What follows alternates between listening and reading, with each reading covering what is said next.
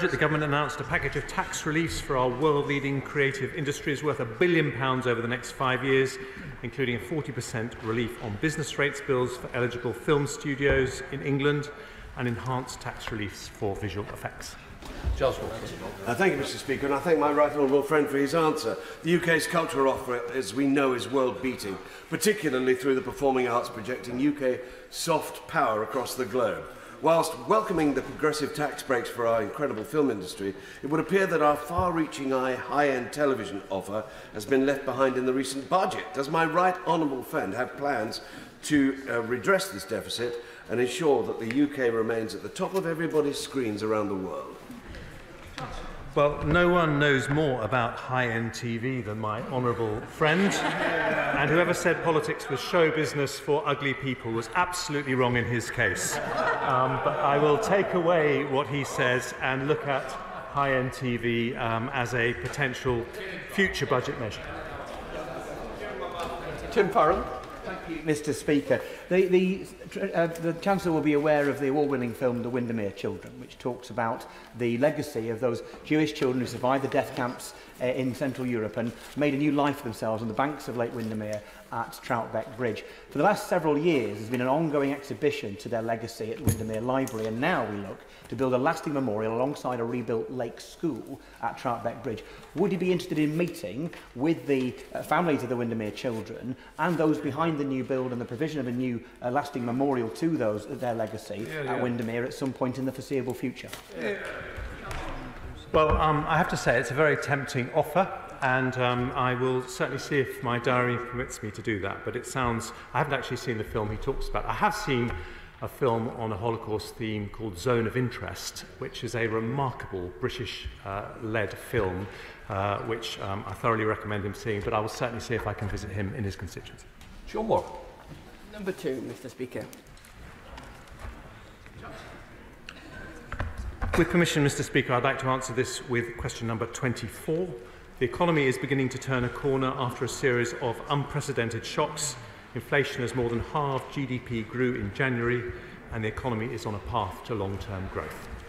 John Morrow.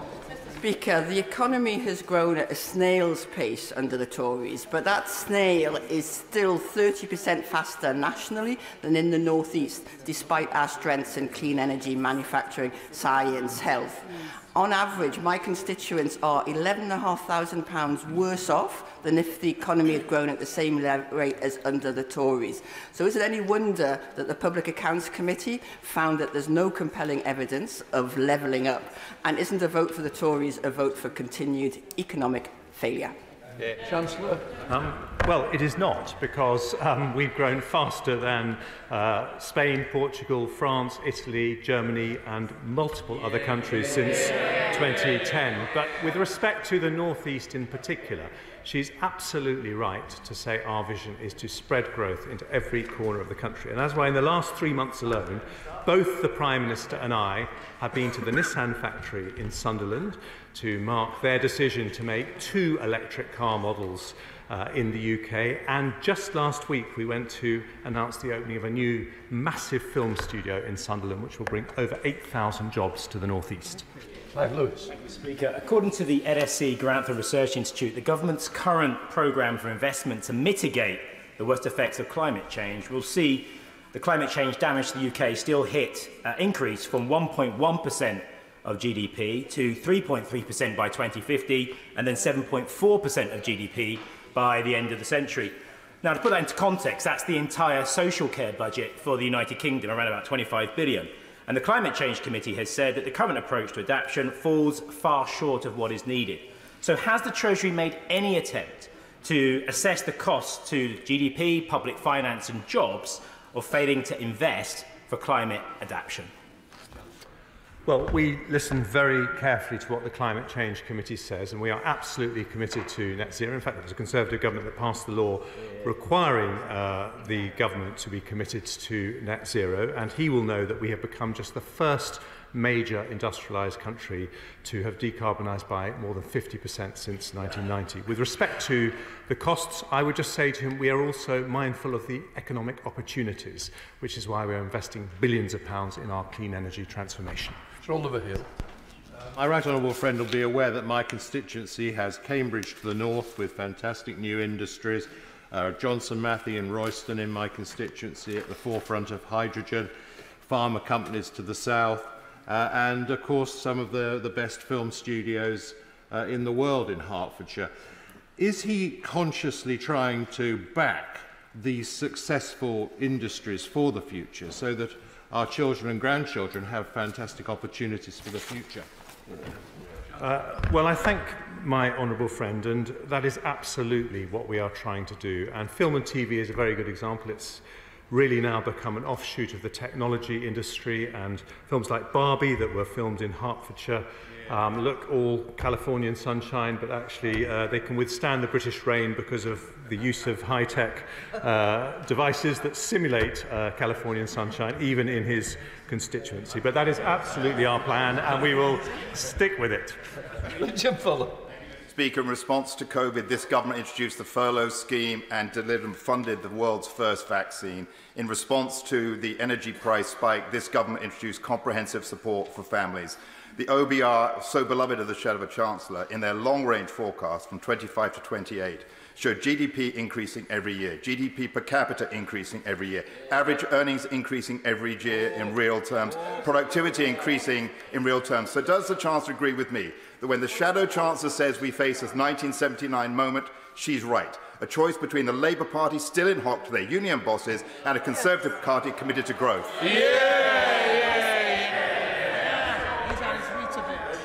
I have really got...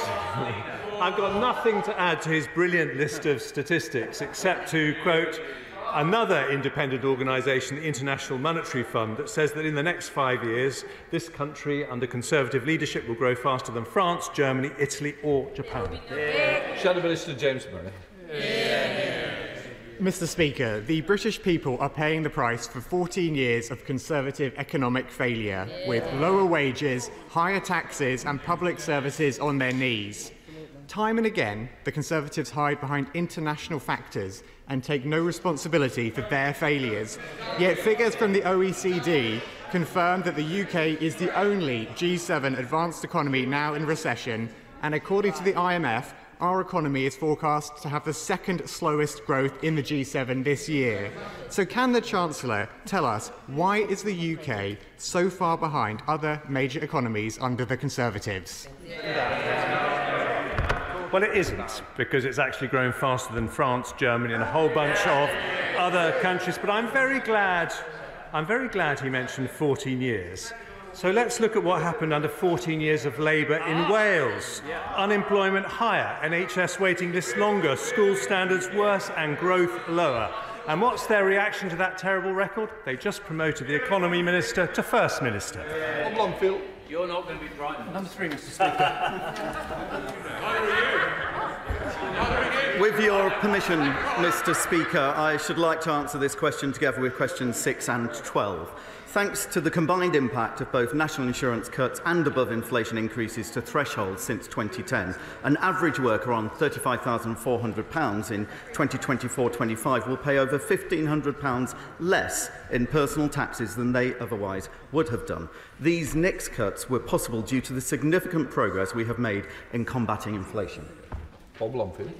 Well, I hear what the Minister has to say, but doesn't he recognise the assessment of the OBR in relation to the interplay between the changes the government have made on thresholds and national insurance contributions? The OBR conclude that for every 5p gain there's a 10p loss, particularly for those on lower wages per year. Does he accept the OBR assessment? Well, I'm sure if the honourable gentleman looks carefully, he'll say that the government has demonstrated its commitment to supporting the most vulnerable in society. He would have also heard my honourable friend, the member for North East Bedfordshire, explain the circumstances as to why it is that we have higher taxes than we would desire. If he is telling me now that Labour Party policy is to have changes on thresholds, perhaps that's a conversation he can have with the Shadow Minister, who can explain how she would pay for it. Carden. Thank you, Mr. Speaker. The OBR has said that this will be the worst parliament on record for living standards, and the only parliament on record where living standards have fallen. People are poorer after 14 years of this government. And it doesn't need fiscal tweaks. This economy needs economic renewal. It needs to bring in investment on a major scale, and it needs a new age of education, training and employment in the real economy. My constituents in Liverpool Walton cannot afford to wait while the Tory party looks and hopes for polling changes and changing fortunes. Haven't we now reached the point where the best thing for the economy is a general election? I completely disagree with the honourable gentleman's explanation there. Not only will I repeat the comments about our constituents completely understand the difficult global circumstances with the pandemic and the cost of living challenges following the invasion of Ukraine. We have grown faster since 2010 than many other major economies, and the IMF forecasts that we will grow faster than Germany, France, Italy and Japan. In the year to Q3 2023, real household disposable income per person was around £1,100 higher than the OBR expected in their spring budget 2023 forecast. We have turned a corner. The best thing to do is stick with the Conservatives. Rachel Hopkins. Thank you, Mr. Speaker. The Minister says that the economy has turned a corner, but households on average will be £870 worse off under the Conservatives' tax plan, as well as seeing their costs up by £110 a week compared to before the last election. Is the Minister proud of his record? We're immensely proud of the record since 2010.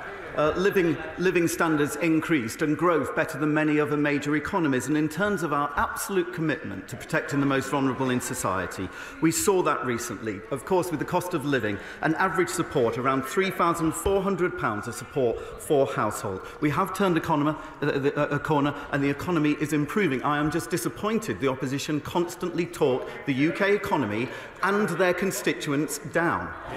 Steve Double. Steve. Thank you very much, Mr. Speaker. Can my honourable friend confirm that following the 4p cut in national insurance that the Chancellor has introduced, that the tax take on workers is now the lowest it will be for 50 years, and that people in St Austell and Newquay, where they have 2 people in the household on average incomes, will be paying £1,800 less this coming year than they did last year? Yes, absolutely. My honourable friends pointed out a really important point on how we have had a laser focus on reducing the tax rates, personal tax rates. And of course the measures as well announced in the autumn statement and in the spring budget will significantly add to economic activity, contributing about 200,000 FTEs to the economy. And I'm sure the whole House would welcome that. Luke Evans. Thank you, Mr. Speaker. Pensioners can often struggle because they have a fixed income. Therefore, I was pleased last year the Chancellor stuck with the triple lock, guaranteeing an increase of 10.1%. Can he explain, though, when it comes to this payment, the 8.5% that people will be getting in a couple of weeks' time, and how that will make a difference to people's living standards?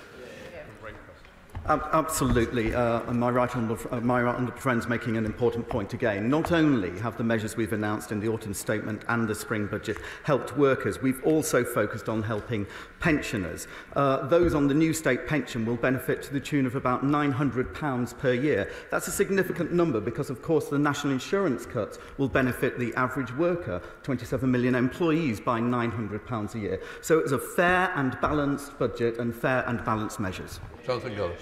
Mr. Speaker, families in Stoke-on-Trent North, Kidsgrove and Talk, were backed with this national insurance cut, meaning the average family will be £1,800 a year better off. The freezing of the fuel duty means the motorists will be able to get around without being unfairly charged at the pump.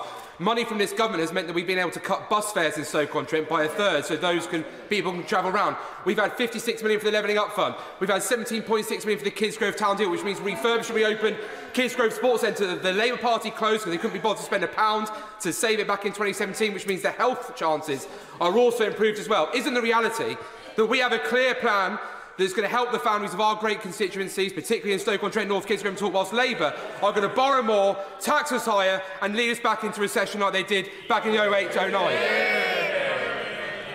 Well, I couldn't agree with my honourable friend more, and it's fantastic, and I think this is a recurring pattern, Mr. Speaker. Positivity and optimism, confidence in the future of the UK economy from this time at the side of the chamber, absolute negativity on their side, because they have no plan, they have no clue, and they have no hope. We have a plan, and it's working. Shadow Minister Darren Jones.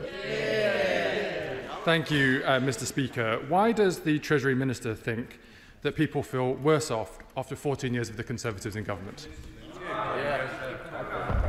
As I said, we are turning a corner and have therefore made measures to put money back into people's pockets. I don't think it will be a surprise to any of his constituents, or indeed any Labour members, if they look at the record recently of the Labour opposition, who claimed on the one hand they were supportive of tax cuts, but last week failed to support those tax cuts when it came to Parliament.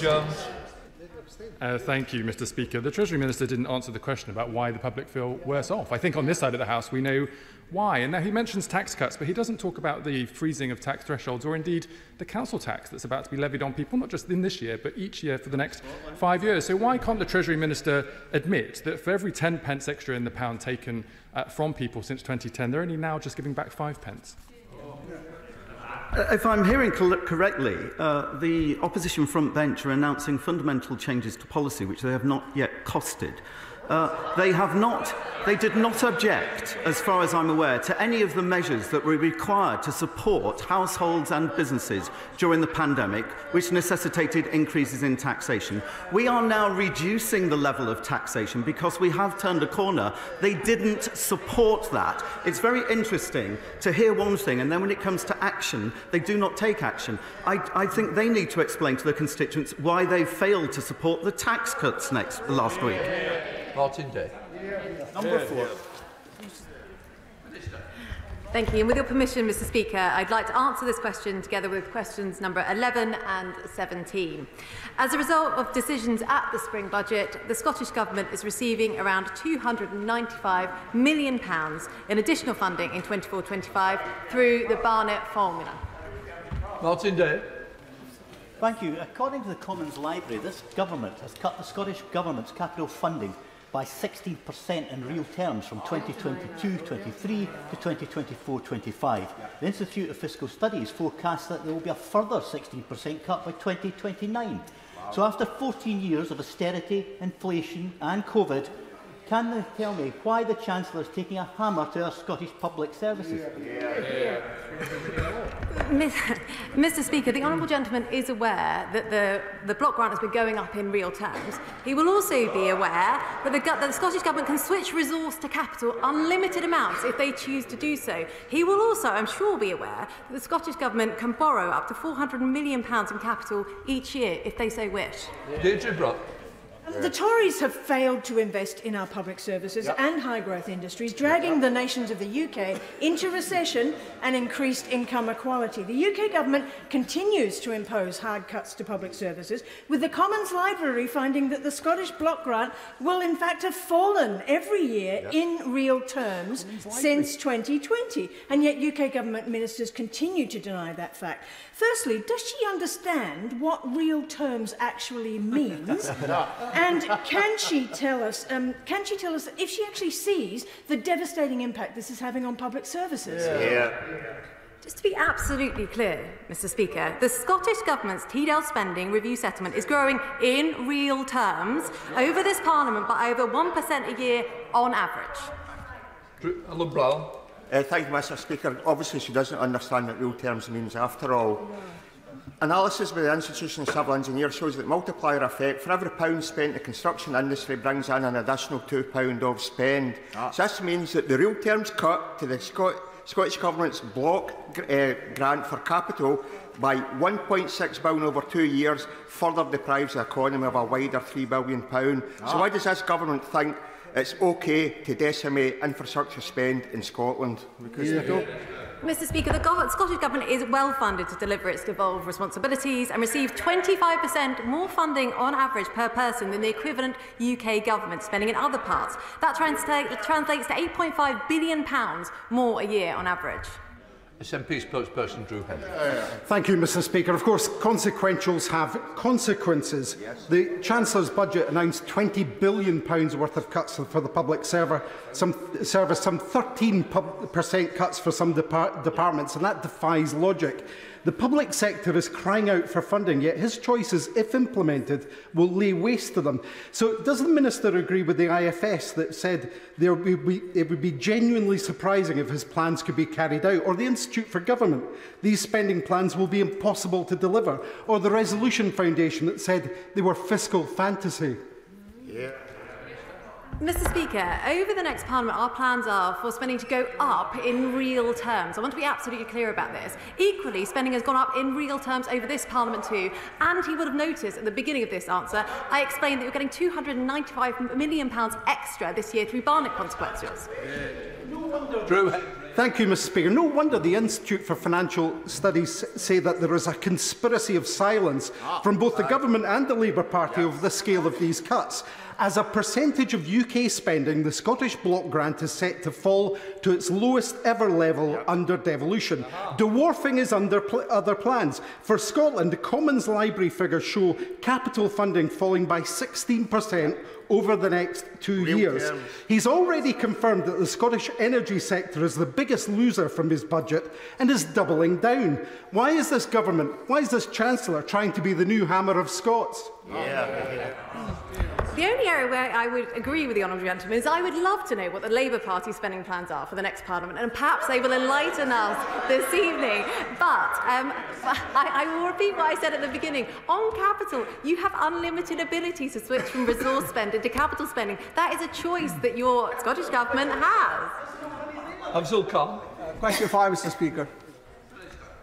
Good morning, Mr. Speaker. With permission, I'd like to answer this question together with question number 15. The Government continues to tackle regional economic inequalities and level up the United Kingdom. The Government is empowering local leaders through a range of devolution deals, regenerating places across the country and investing in vital infrastructure.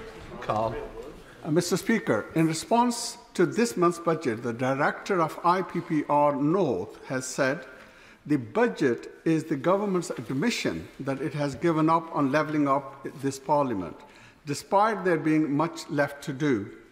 Delivering on the government's levelling up commitments would mean my constituents would benefit from reduced social welfare dependency, increased earnings potential, and improved health and well-being. So does the Minister not think my constituents and all citizens outside of London and South East deserve the benefits that come with economic prosperity? Mr. Speaker, we are committed and delivering on levelling up across the country. Median pay growth has been higher in every region outside the London and South East under this government. And in his constituency, I can tell him that he's receiving £19 million from the levelling up round 1, 20 million levelling up round 3. We've announced a Greater Manchester Trailblazer devolution deal and a Greater Manchester investment zone. This will bring more jobs and prosperity for all of his constituents. Kim Johnson. Thank you, Mr. Speaker. I've heard ministers this morning, and I must be living on an alternative universe. Liverpool has some of the most deprived wards in the country, experienced poverty and destitution in the last 14 years as a result of austerity. 300,000 have accessed the Household Support Fund, and while we are a resilient city, we will continue to support those households. So can the Minister explain what safety net will be put in place to support those in poverty and destitution when the Household Support Fund ends in 6 months' time? Well, she's right to highlight the fact that we've extended the Household Support Fund for the most vulnerable. This is on the back of £96 billion of support during the energy crisis, nearly £400 billion support through the global pandemic. But I would just point out to her that the fundamental difference between this side and her side of the House is that we believe the best route out of poverty is through work, and this party is increasing employment. Thomas. Thank you, Mr. Speaker. Across Cornwall and the Isle of Scilly, most jobs are supplied within very small businesses. Many of them fall below the VAT threshold. And so in terms of economic inequalities around the region, will the increase to 90,000 for the VAT threshold is very welcome, but the threshold being that low and also the kind of cliff edge effect of going from 0 to 20% has a chilling impact on growing small businesses and providing all year round jobs. Will the Minister consider addressing some sort of taper to the 90,000, but also increasing that further to maybe go in the region of 120,000 or so VAT threshold? Thank you, Mr. Speaker. Well, Mr. Speaker, he's right. We increased the VAT threshold for small businesses. This will affect and impact and benefit 28,000 businesses across the country. We feel that the £90,000 threshold strikes the right balance between managing public finances sustainably as well as supporting businesses, but we keep these things under review, as he knows. Stephen Crow. Thank you, Mr. Speaker. The Port of Milford Haven in my constituency has been right out in front, taking a lead in investing in and showing how decarbonisation can boost the economy of Wales and reduce inequality. Yesterday, they were told that their bid to the government's FLOMIS port funding scheme had been rejected out of hand. So could I ask my right honourable friend whether he would ask his good friend, the Chancellor of the Exchequer, to meet with me to talk about the important work being done at the UK's leading oil and gas port and how the UK government can support those efforts financially? Well, Mr. Speaker, FLOMIS is an incredibly important scheme for improving and enhancing our ability to expand floating offshore wind. We are a huge supporter of his constituents and the whole of Wales. If the Chancellor cannot meet with him, I would be very happy to do so. Good morning, Mr. Speaker, and thank you. Question 7. The Government, Mr. Speaker, will raise the point at which child benefit is fully withdrawn to £80,000 from £60,000 and will raise the high income child benefit charge threshold to £60,000 up from £50,000 from the 6th of April 2024, taking 170,000 families out of paying the charge. Overall, Mr. Speaker, these changes mean almost 500,000 hard-working families will gain an average of £1,260 towards the cost of raising their children. Thank you and good afternoon, Speaker. These changes are welcome and mean that more Lincoln families will receive more support from governments, as I told the Minister in Lincoln on Friday. Can my honourable friend confirm when the formal consultation on basing child benefit on household income rather than individual income will commence if the civil servants in the Treasury will let him? Well, I thank my honourable friend, and it was a pleasure, as always, to meet him in his constituency on Friday, where we discussed this matter and indeed many others. The Government will launch a consultation in due course on how to end this unfairness by administering the HICBIC on a household rather than individual basis. Doing so, of course, would require significant reform to the tax system, as our tax infrastructure does not currently have a mechanism to consider household income. But the Government plans to end the unfairness for single-earner families in the child benefit system by administering the HICBIC on a household rather than individual basis by April 2026. Jim Chin. Thank you very much, Mr. Speaker. Can I thank the Minister for that? Minister, child benefit income is an integral part of how families judge and make their monies last through the whole week. So if there's going to be any changes which will reduce that in any way, is it the Minister's intention to ensure that those who have questions or difficulties or have some concerns, that their concerns and their wishes will be taken on board? It's really important that those who are going to find financial changes can cope with the changes that come. Yes, I thank the honourable gentleman. And because of the complexities involved, of course, that is precisely why we will be having the consultation. And I'm sure his views and those of his constituents will be warmly welcomed in that. Bench. Number 8, please, Mr. Speaker. Mr. Speaker, Autumn Statement 2023, the Chancellor set out ambitious growth packages designed to boost business investment. This includes making full expensing permanent a tax cut to companies of over £10 billion a year to ensure we're one of the most generous capital allowances in the world. With further growth-enhancing measures set out in the Spring Budget 2024, the OBR estimates that government policy announced at the past 3 fiscal events is expected to increase the size of the economy by 0.7% by 2028-29. Sam Bench. Like my honourable friend, the member for St Ives, I too was delighted to see the increase in the VAT threshold from £85,000 to £90,000 in the budget, which will help small businesses invest for the future, like the Two Doves Cafe and gift shop in Overton, which is popular with both people from Clwyd South and North Shropshire. But given the vital importance to small businesses, would my honourable friend prioritise increasing the VAT threshold again in the next fiscal intervention? Well, my honourable friend comes to this House with significant business experience, so when he talks, we certainly listen, and I'm delighted to hear that he was pleased with the VAT increase, the threshold increase. I can tell him that, in addition to what I said to our honourable friend about the £90,000 threshold, it is at this level higher than any EU member state and the joint highest in the OECD, and many of his businesses will be part of the 28,000 that will benefit from this increase, so we have no plans at this stage to change it. Andrew Gwynn. Thank you. But the actual record of this government over the past 14 years is abysmal. It is a fact that business investment has been consistently amongst the lowest in both the OECD and the G7, and now the Office of Budget Responsibility is forecasting a further 5% fall this year. Why?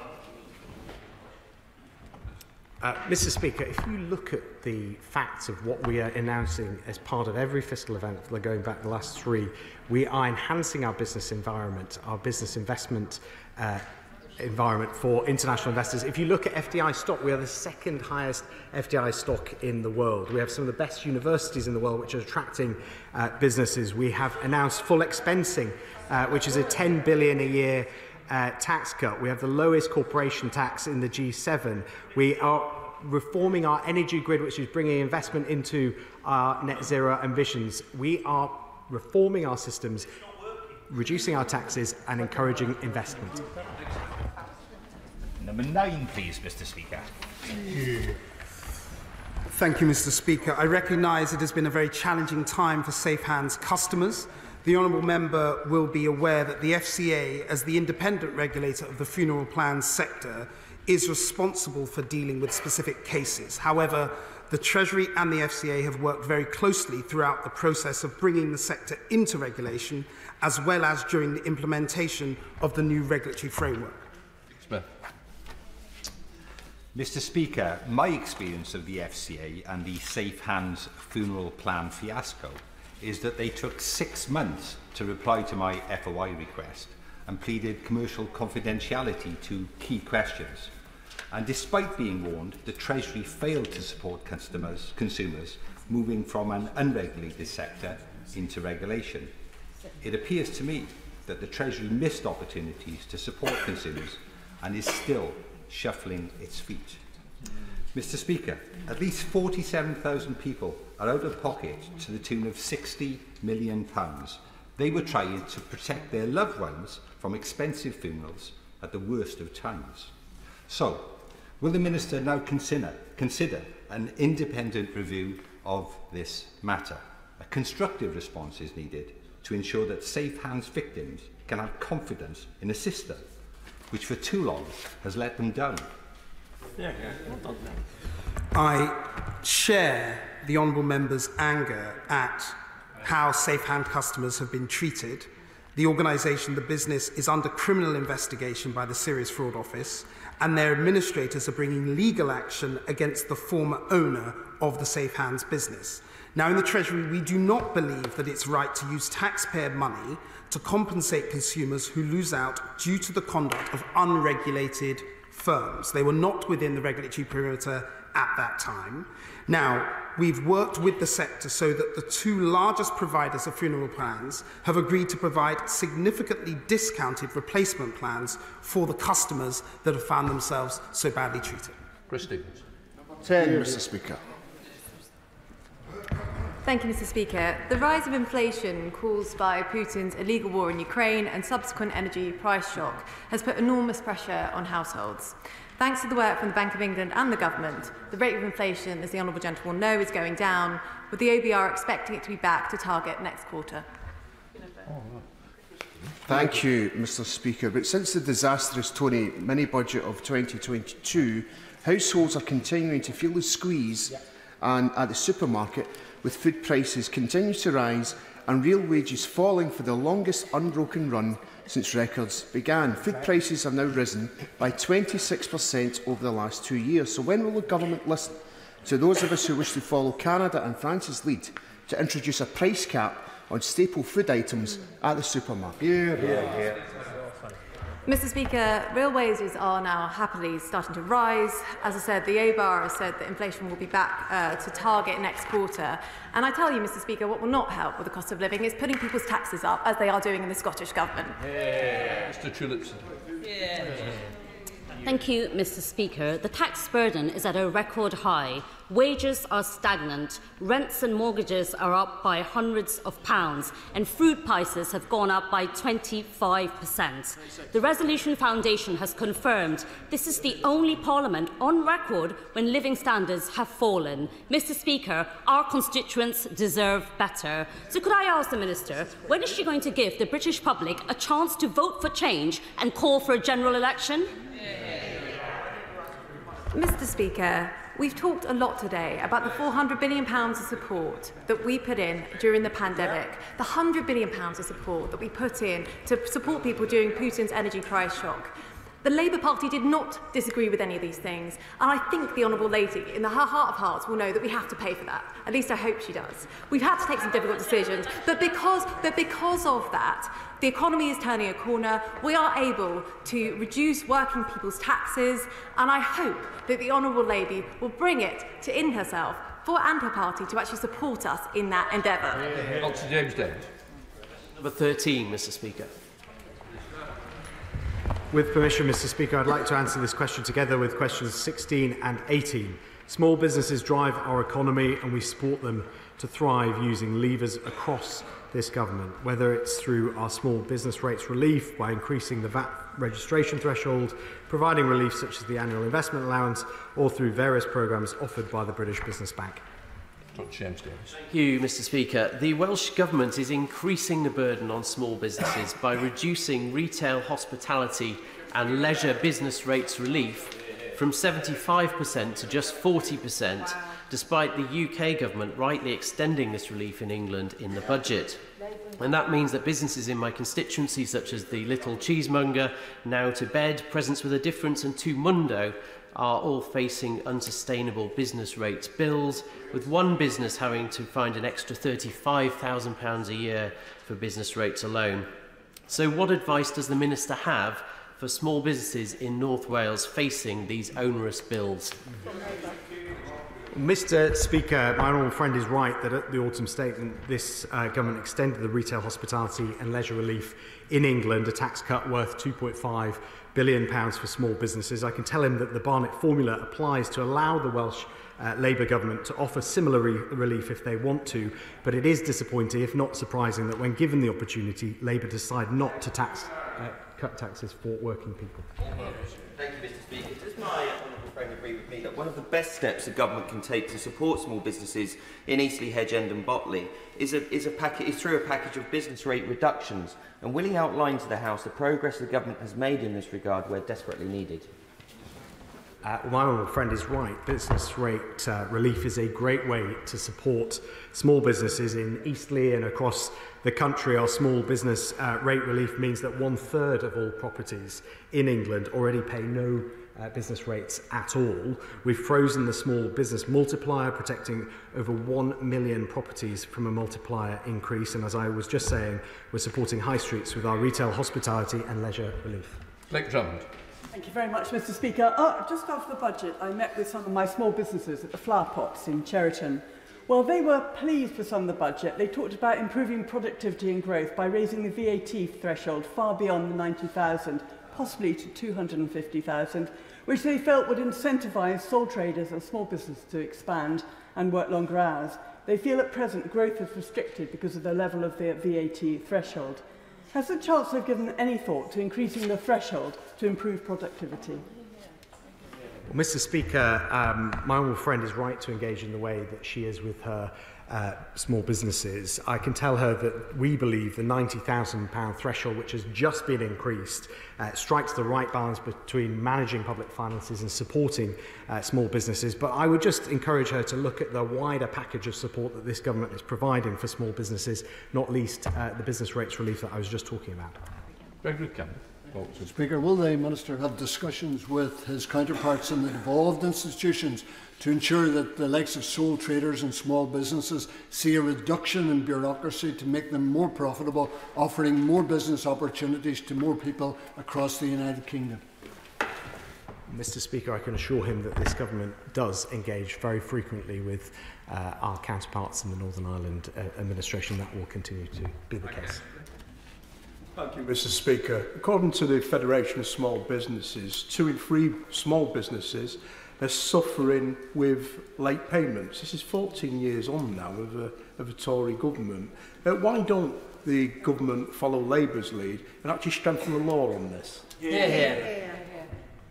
Well, Mr. Speaker, we are acutely aware of this issue. I've myself had meetings with the FSB, and that's why the Chancellor has announced plans to improve the situation for small businesses, and I'm very happy to outline that in writing to him.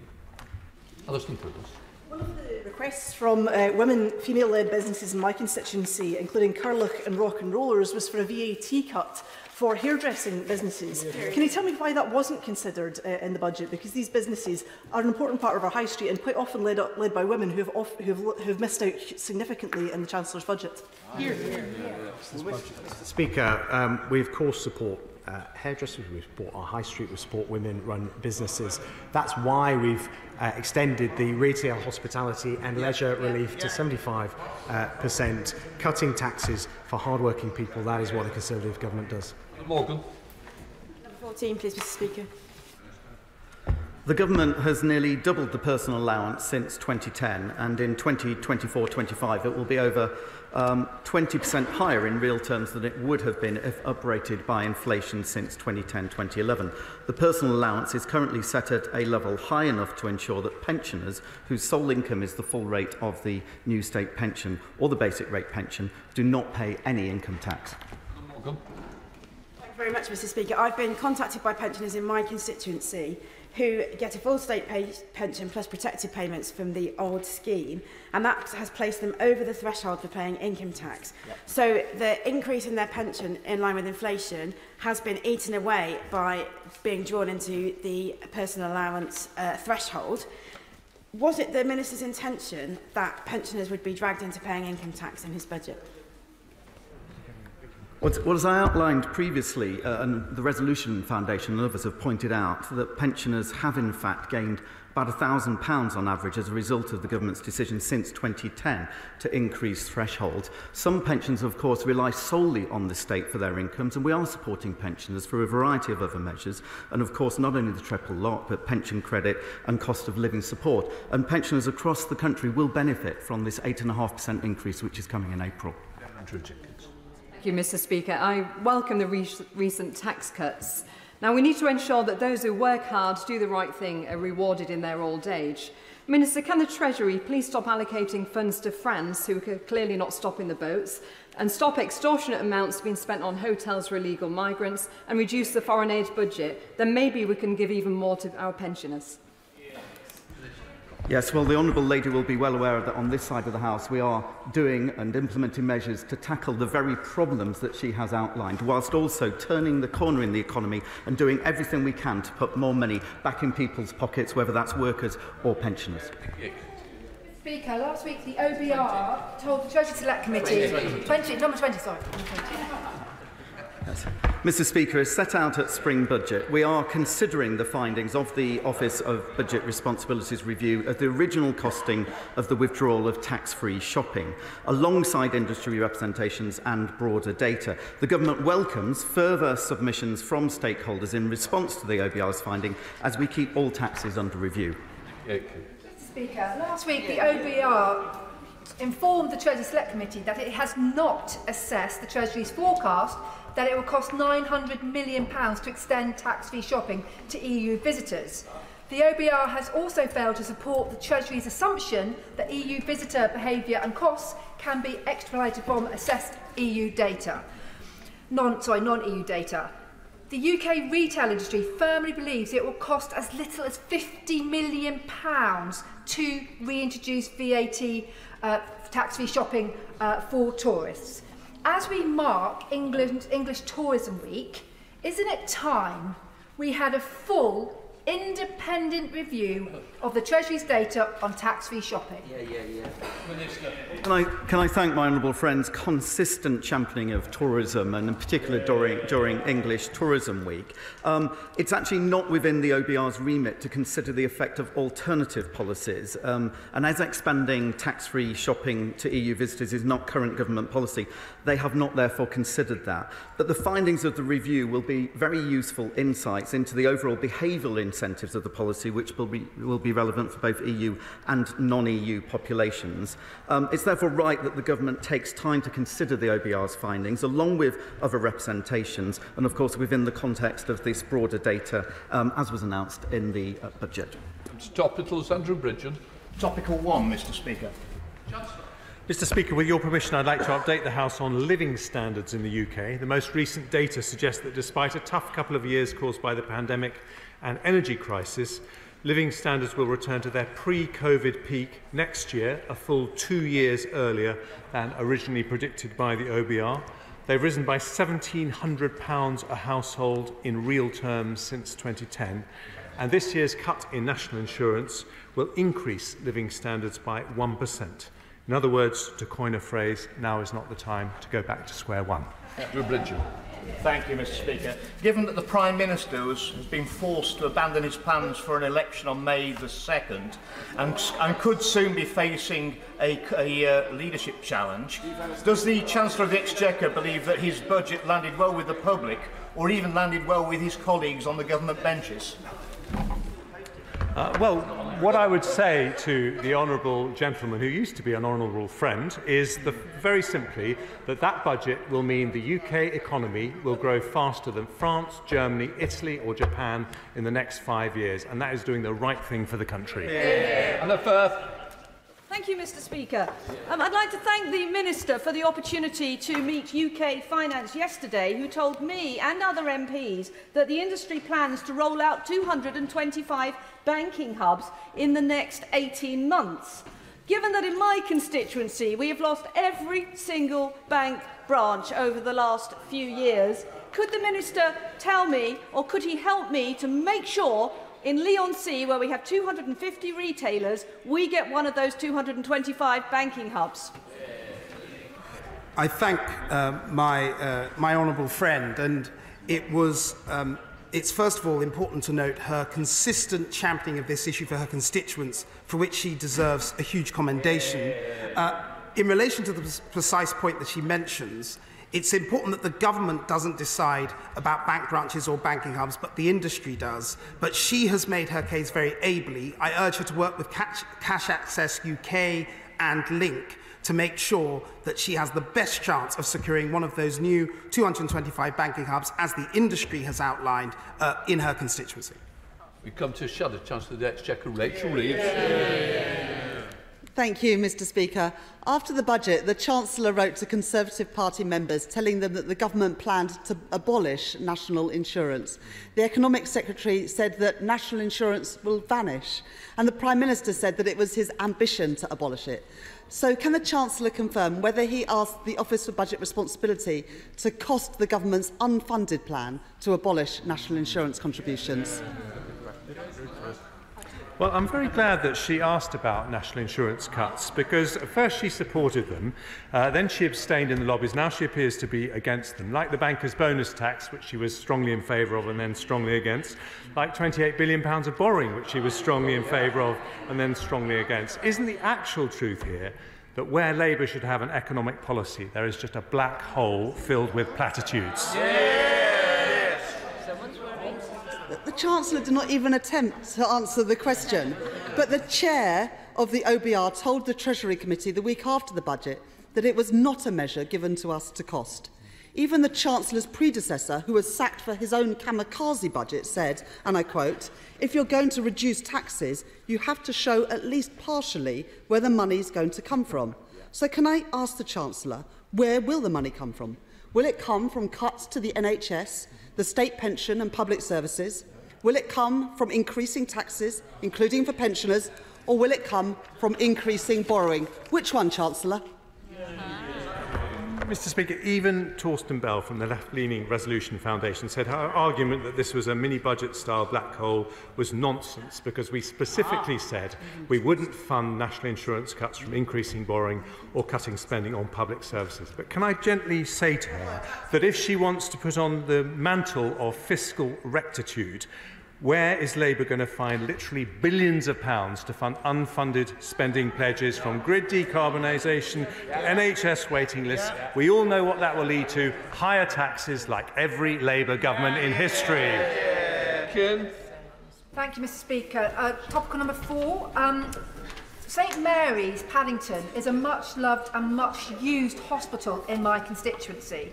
And although it was taken off the 14 new hospital to be redeveloped, I am delighted to be working with the honourable member, honourable friend for Kensington, and the hospital minister in the Lords to make the case with the Trust to ensure that it does get redeveloped. Could therefore the Chief Secretary to the Treasury please update the House on the time frame for government funding to be made available so that we can do the planning business case for the redevelopment?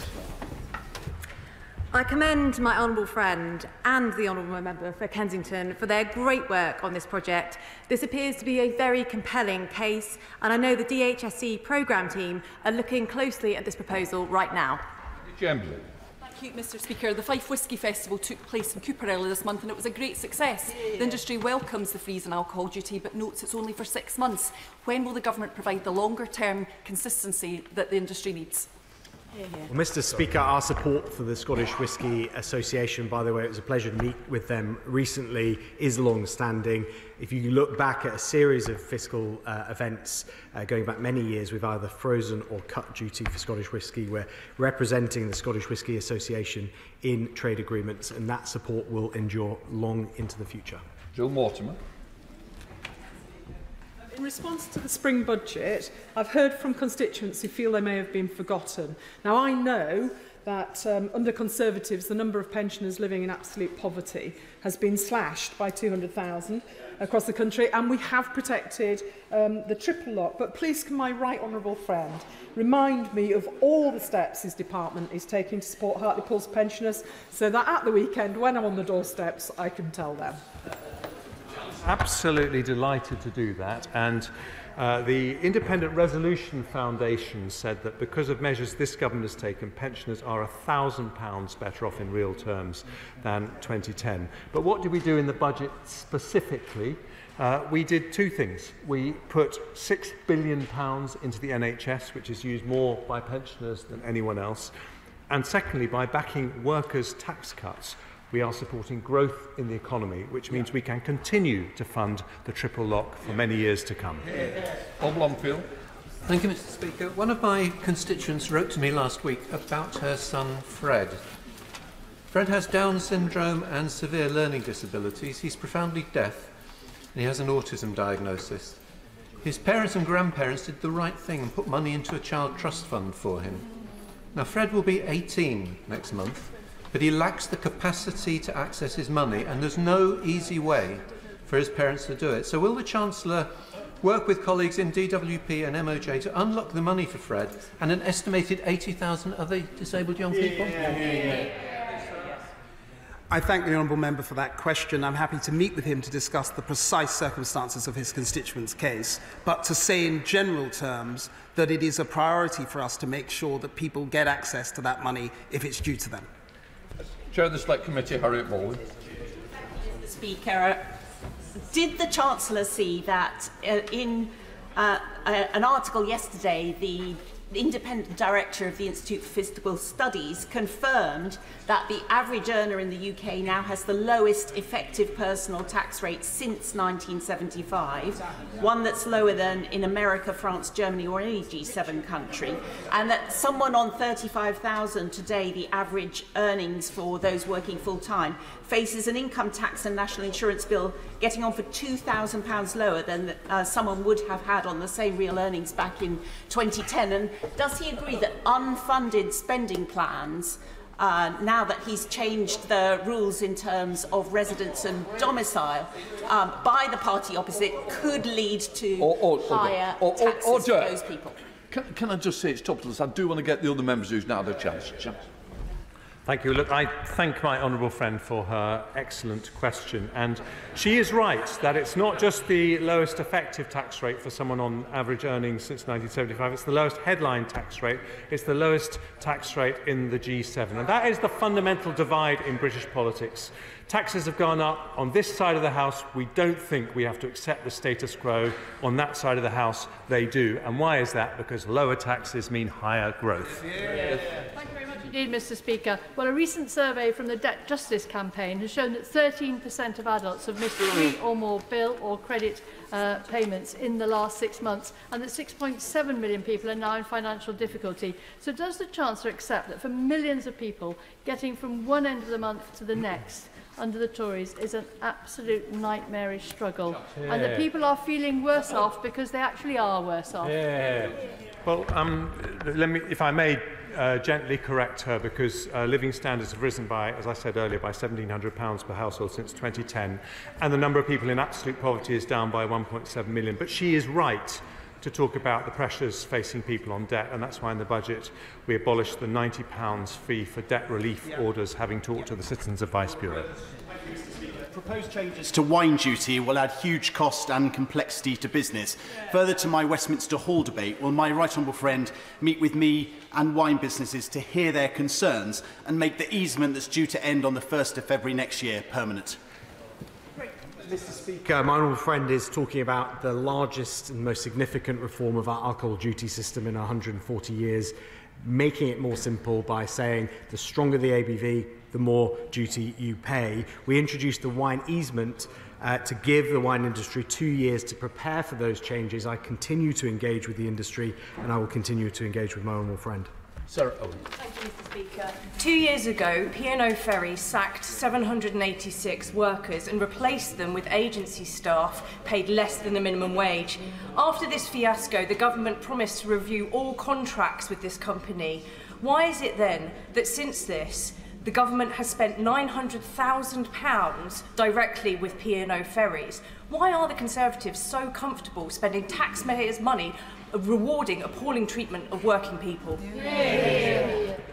Let me say to the Honourable Lady, who I very much enjoy working with on the Select Committee, that our record is of 800 more people in work for every single day of Conservative government since 2010.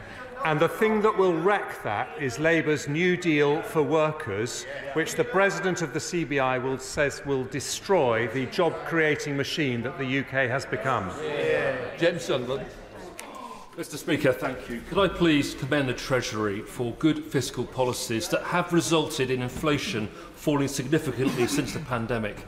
Can I also perhaps ask the Chancellor when we might see a commensurate fall in interest rates? Well, I'm very sorry to disappoint my honourable friend, but Chancellors never comment on decisions made by the Bank of England on interest rates.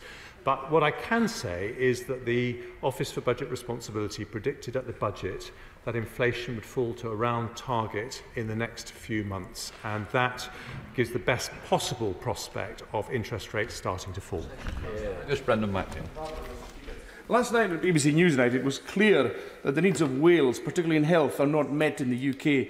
So when has the UK government given England Barnett consequentials based on needs in Wales, Scotland and Northern Ireland? Surely the model where spending where the government in England decides for England and everyone else gets a consequential of that must end. For instance, your Nordic countries, they don't spend as a percentage of their neighbours. Why is the spending of Scotland, Wales and Northern Ireland dependent on what England decides to spend? Mr. Speaker, the Barnett consequentials formula is long established. It gives a clear framework in which we can understand spending in the devolved nations. He will also know that this means higher per person funding in each of the devolved nations than in England. Thank you, Mr. Speaker. I'm delighted that my right honourable friend, the Chancellor, is seeking to make the tax system more family-friendly, including collecting household data in the years ahead. But being family-friendly includes looking after the family home. Sweden abolished inheritance tax in 2004. The result was a boom in entrepreneurship, economic growth and higher tax revenues. So will he or one of the excellent ministerial team meet me to discuss this further? Can I thank my right honourable friend's advocacy for support for families, because we had conversations and I know he very much welcomes the changes to HIPIC and child benefit. Of course, we always keep taxes under review and I'm always delighted to meet my right honourable friend. Dame Diana Johnson. Mr. Speaker, does the Chancellor accept that he's caused a great deal of anxiety and further distrust by those who've been infected and affected by the contaminated blood scandal by not making any provision in his budget for compensation when we know the recommendations were made to government last April for compensation to be paid? Can I gently say to her that I stand by every word that I said when I gave evidence twice to the infected blood inquiry. The government has an absolute moral responsibility not just to pay the compensation owed, but to pay it as speedily as possible. Mr. Speaker, I join the Economic Secretary with my honourable friend for Southend West to discuss closures of banks, and in particular Barclays Bank are both shameful and shameless when it comes to this. Would my honourable friend agree with me that we need full transparency in the decisions being made, including that of Link and the Financial Conduct Authority when they were reviewing these? But also one thing we found yesterday, Mr. Speaker, which may be of interest to those in Chorley, is that currently the criteria only consider the town plus 1 kilometre circumference. That is not how the rural economy works. And would he work with me to make sure that we take wider economy into account when considering this? I thank my right honourable friend for that question, and again, she's another good example of an excellent champion for her constituents on this issue and so many others. In relation to the precise point she makes, that she pointed out, it's right for the industry to work out how it's going to increase provision, adapt the criteria for rural areas, and I'll work with her on that to make sure that the banking hubs are rolled out in an equitable way to rural areas as well as more urban ones. We now come to the urgent question, but I'll let the front benches clear.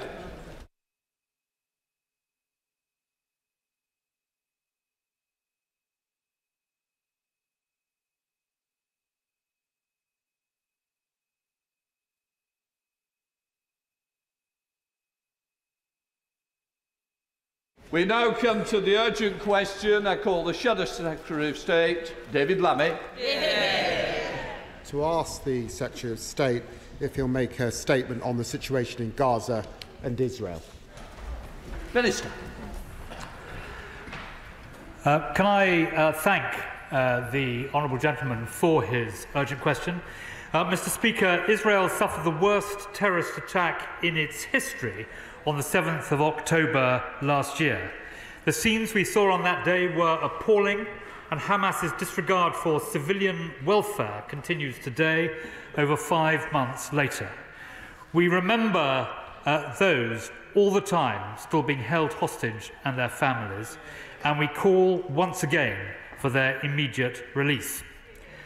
However, we of course remain deeply concerned about the humanitarian situation in Gaza and the impact of the conflict on all Palestinian civilians.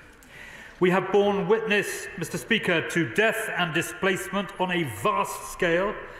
Over 1,700,000 people have had to leave their homes, many on multiple occasions. We are deeply concerned about the growing risk of famine, exacerbated by the spread of disease, and of course the terrible psychosocial impacts of the conflict that will be felt for years to come. We are totally committed to getting humanitarian aid to all the people in Gaza who desperately need it, either ourselves or through UN agencies and British or other charities. We and our partners are pushing to get aid in through all feasible means, by land, sea and air. We have trebled our aid funding to the OPTs this year, Mr. Speaker, providing just under £100 million, of which £70 million has been delivered as humanitarian assistance. 150 tonnes more of UK aid arrived in Gaza on the 13th of March, including 840 family tents, 13,440 blankets, almost 3,000 shelter kits and shelter fixing kits, 6,000 sleeping mats, and more than 3,000 dignity kits. A field hospital provided by UK aid funding to UK Med arrived in Gaza from Manchester last Friday. This facility, staffed by UK and local medics, will be able to treat over 100 patients a day. Along with Cyprus, the US, UAE and others, Britain will help deliver humanitarian aid by sea to a new temporary US military pier in Gaza via a maritime corridor from Cyprus. But we have been clear that air and sea deliveries cannot substitute delivery of aid through land routes. Only through land routes can the volume of aid now be required to be met. We continue to press Israel to open more land crossings for longer and with fewer screening requirements. There is no doubt that land crossings are the most effective means of getting aid into Gaza, and Israel must do more. There is also no doubt that the best way to bring an end to the suffering is to agree an immediate humanitarian pause and progress towards a sustainable permanent ceasefire without a return to destruction, fighting and loss of life. Getting to this outcome is the focus of all our diplomatic efforts right now, Mr. Speaker, and a goal that is shared by our international partners. We urge all sides to seize the opportunity and continue negotiations to reach an agreement as soon as possible. David Lammy. Thank you, Mr. Speaker. Yesterday, a UN-backed report revealed the shocking reality that famine in Gaza is imminent. Half the population is expected to face catastrophic levels of hunger, the highest number of people ever recorded under this system. Only twice in 20 years have famine conditions been reached.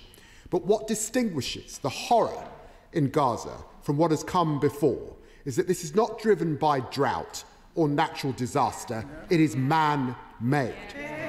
It is the consequences of war. It is the consequence of aid that is available not reaching those who need it. Food is piled up in trucks just a few kilometres away while children in Gaza are starving. It's unbearable and it must not go on. International law is clear. Israel has an obligation to ensure the provision of aid. The binding measures ordered by the ICJ require this. The world has demanded it for months, yet still aid flows are woefully inadequate. Aid actually fell by half between January and February. This is outrageous. The continued restrictions on aid flows are completely unacceptable. It must stop now. Just as Hamas must release the hostages now. I don't doubt that the Minister agrees with me, but will he have the courage to say that the ICJ's orders, including on aid, are binding, and that Israel must comply with them? And does the FCDO's lawyers believe Israel is in compliance currently with its obligations? Amid this accelerating hunger crisis, Prime Minister Netanyahu reportedly approved plans for an offensive against Rafah. This would risk catastrophic humanitarian consequences. It would be a disaster for civilians and a strategic mistake. How is the government working to prevent a further attack on Rafah? The truth is this: if it isn't possible to address the crisis in Gaza, it won't be possible to address the crisis in Gaza if the fighting doesn't stop. And that is also the best way to secure the release of hostages. So will the government finally now join with us and dozens of countries and call for an immediate humanitarian ceasefire? Well, I thank the honourable gentleman for his questions and his comments, and let me try and deal with them more or less sequentially. First of all, he asked me about the reports of famine, and the IPC report is clear. It says, and I quote, "Famine is a very real scenario, and we are doing everything we can," as I set out in my first response, to try and head that off. There is also, in addition to famine, the danger of disease, the lack of health services, the acute danger from the lack of clean water and effective sanitation. So we are doing everything we can to head off the appalling circumstances which he set out. He asks me also about the number of trucks. I can tell him that on Sunday 192 trucks did get in, but that is woefully short of what is required. It is more than got in March, which averaged 165 so far, and in February it was only 97. But he will be well aware that before the crisis, more than 500 trucks a day were getting in. He asks me about the ICJ. As everyone in the House will know, the ICJ judgment is binding. And in respect of the offensive against Rafah, the Foreign Secretary and the Prime Minister, and indeed all our allies, have consistently warned that an offensive against Rafah at this time would have the most appalling humanitarian consequences. May I finish by taking the point that he made again about a ceasefire. As far as I'm aware, the position of the Labour front bench is still the same as the position of the government, that we are calling for an immediate pause so that we can get the hostages out. So, Mr. Speaker, that we can get the hostages out and aid in, followed, we hope, by a sustainable ceasefire. And it is that, Mr. Speaker, that we are working towards. Chair of the Select Committee, Alicia Cans. Thank you, Mr. Speaker. Can I start by putting on record my gratitude for the Minister for the Middle East, who made significant representations ahead of Ramadan to reduce tensions in Jerusalem, and particular access to the Al-Aqsa Mosque, which so far remains calm. The IPC report does make breathtakingly difficult reading, and the humanitarian situation is catastrophic, but it need not be. So can I ask that we please push harder on the Jordan land truck entry and make sure that is fully operationalised? And can my right honourable friend tell me when the House will be formally updated on whether Israel is demonstrating a commitment to international humanitarian law? Well, I thank her for her comments, and I will pass on her comments about my colleague, Lord Ahmed, the Minister for the Middle East. In respect of international humanitarian law, we are going through the necessary legal processes, which are complex, but I can tell her that as soon as we are in a position to update the House on what we have set out clearly before, we will do so. Spokesperson Brendan O'Hara. Thank you, Mr. Speaker. I take absolutely no satisfaction in saying that a month ago in this chamber I said that innocent people will die because of Israel's decision to prevent food getting to those who need it. So these reports of an imminent famine should surprise no one. We've all known that this deliberate man-made famine was coming. I've just returned from Al Arish on the Egyptian-Gaza border with the Foreign Affairs Committee, where we saw hundreds and hundreds of lorry loads of food and aid waiting for permission to get into Gaza. So let's be very clear about our language here. The people of Gaza are not starving. The people of Gaza are being starved. And does the Minister accept that there is no food shortage in the region? Does he accept that the reason that people are starving to death just 44 miles from Tel Aviv, the distance between Glasgow and Edinburgh, is as a direct result of the Israeli siege and their premeditated decision to cut off food supplies? And does he also accept that starving a civilian population to death is a war crime? And finally, does he still believe that the UK is right, both legally and morally, to continue selling weapons to Israel? Well, on his final point, Mr. Speaker, he is well aware of the arms sale regime that Britain adopts.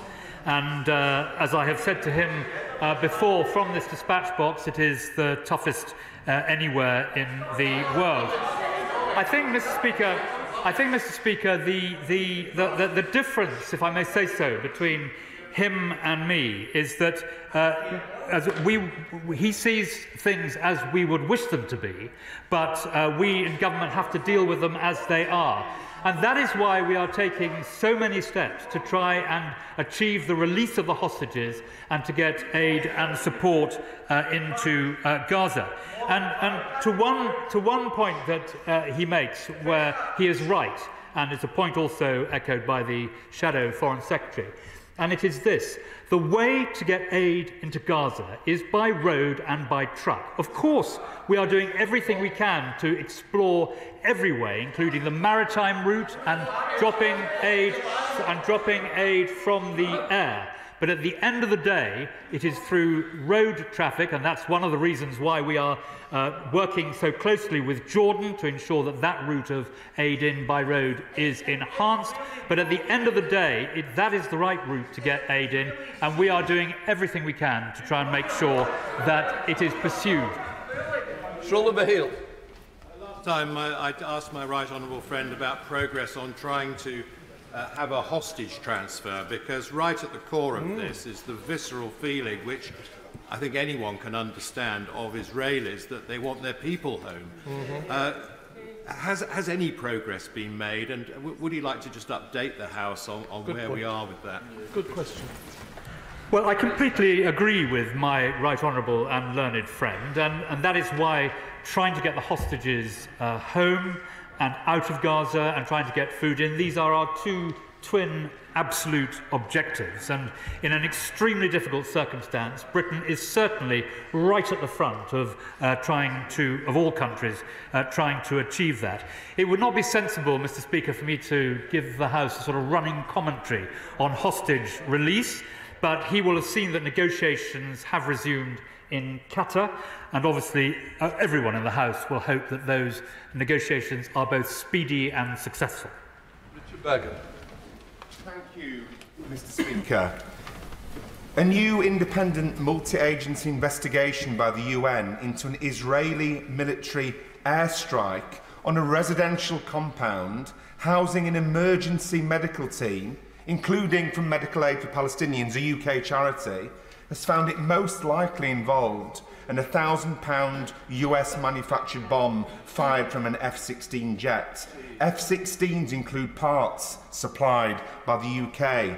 So will the Minister today rule out conclusively that no parts supplied by the UK were used to bomb a compound housing medical staff from a UK charity?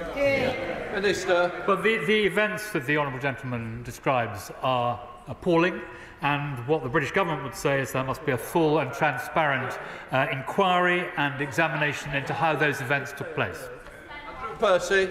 Speaker, it remains incredible that some people in this place can barely utter a word of criticism of the Hamas regime in Gaza, who themselves are being accused of stealing and hoarding aid. In terms of the operation in Rafah, the Israeli government is very clear that hostages are being held there, that some of those hostages are being subjected to sexual violence and to other abuse. Are we saying to the Israeli government that they have no right to go in to seek to rescue those hostages, or not? Minister. No, as my honourable friend knows, we have been absolutely clear throughout that Israel has the right of self-defence, and what he is describing is covered by the right of self-defence. And my honourable friend sets out eloquently the absolute blame for what has happened, the events on October the 7th perpetrated by Hamas, and once again he is absolutely right in making that context. Leila Brown. Speaker, we're talking as if famine is imminent, but the fact is that the UN reports 27 Palestinian children have already died from starvation and hunger. Joseph Borrell said that hunger shouldn't be used as a weapon of war, and I would hope the Minister would agree with him. Absolutely. We need that ceasefire immediately. We need it to get the hostages out, we need it to get aid in, and we need it to get all the killing to stop. My question to the Minister is simple. What we're doing isn't working, but there is one more thing we can do, which is to change how we vote at the Security Council. Will the UK stop abstaining and join the rest of the world in calling for that immediate ceasefire now? Minister. Well, Mr. Speaker, she speaks on these matters with both great knowledge and great sincerity, and I greatly respect what she says. The problem with calling for an immediate ceasefire is it may salve our consciences, but it is not deliverable, because neither side, in this appalling brutality, neither side is willing to embrace a ceasefire. And that is why the policy of the British government is to argue in every way we can for a pause, so that we can get the hostages out and get aid in, which can then lead to a sustainable ceasefire.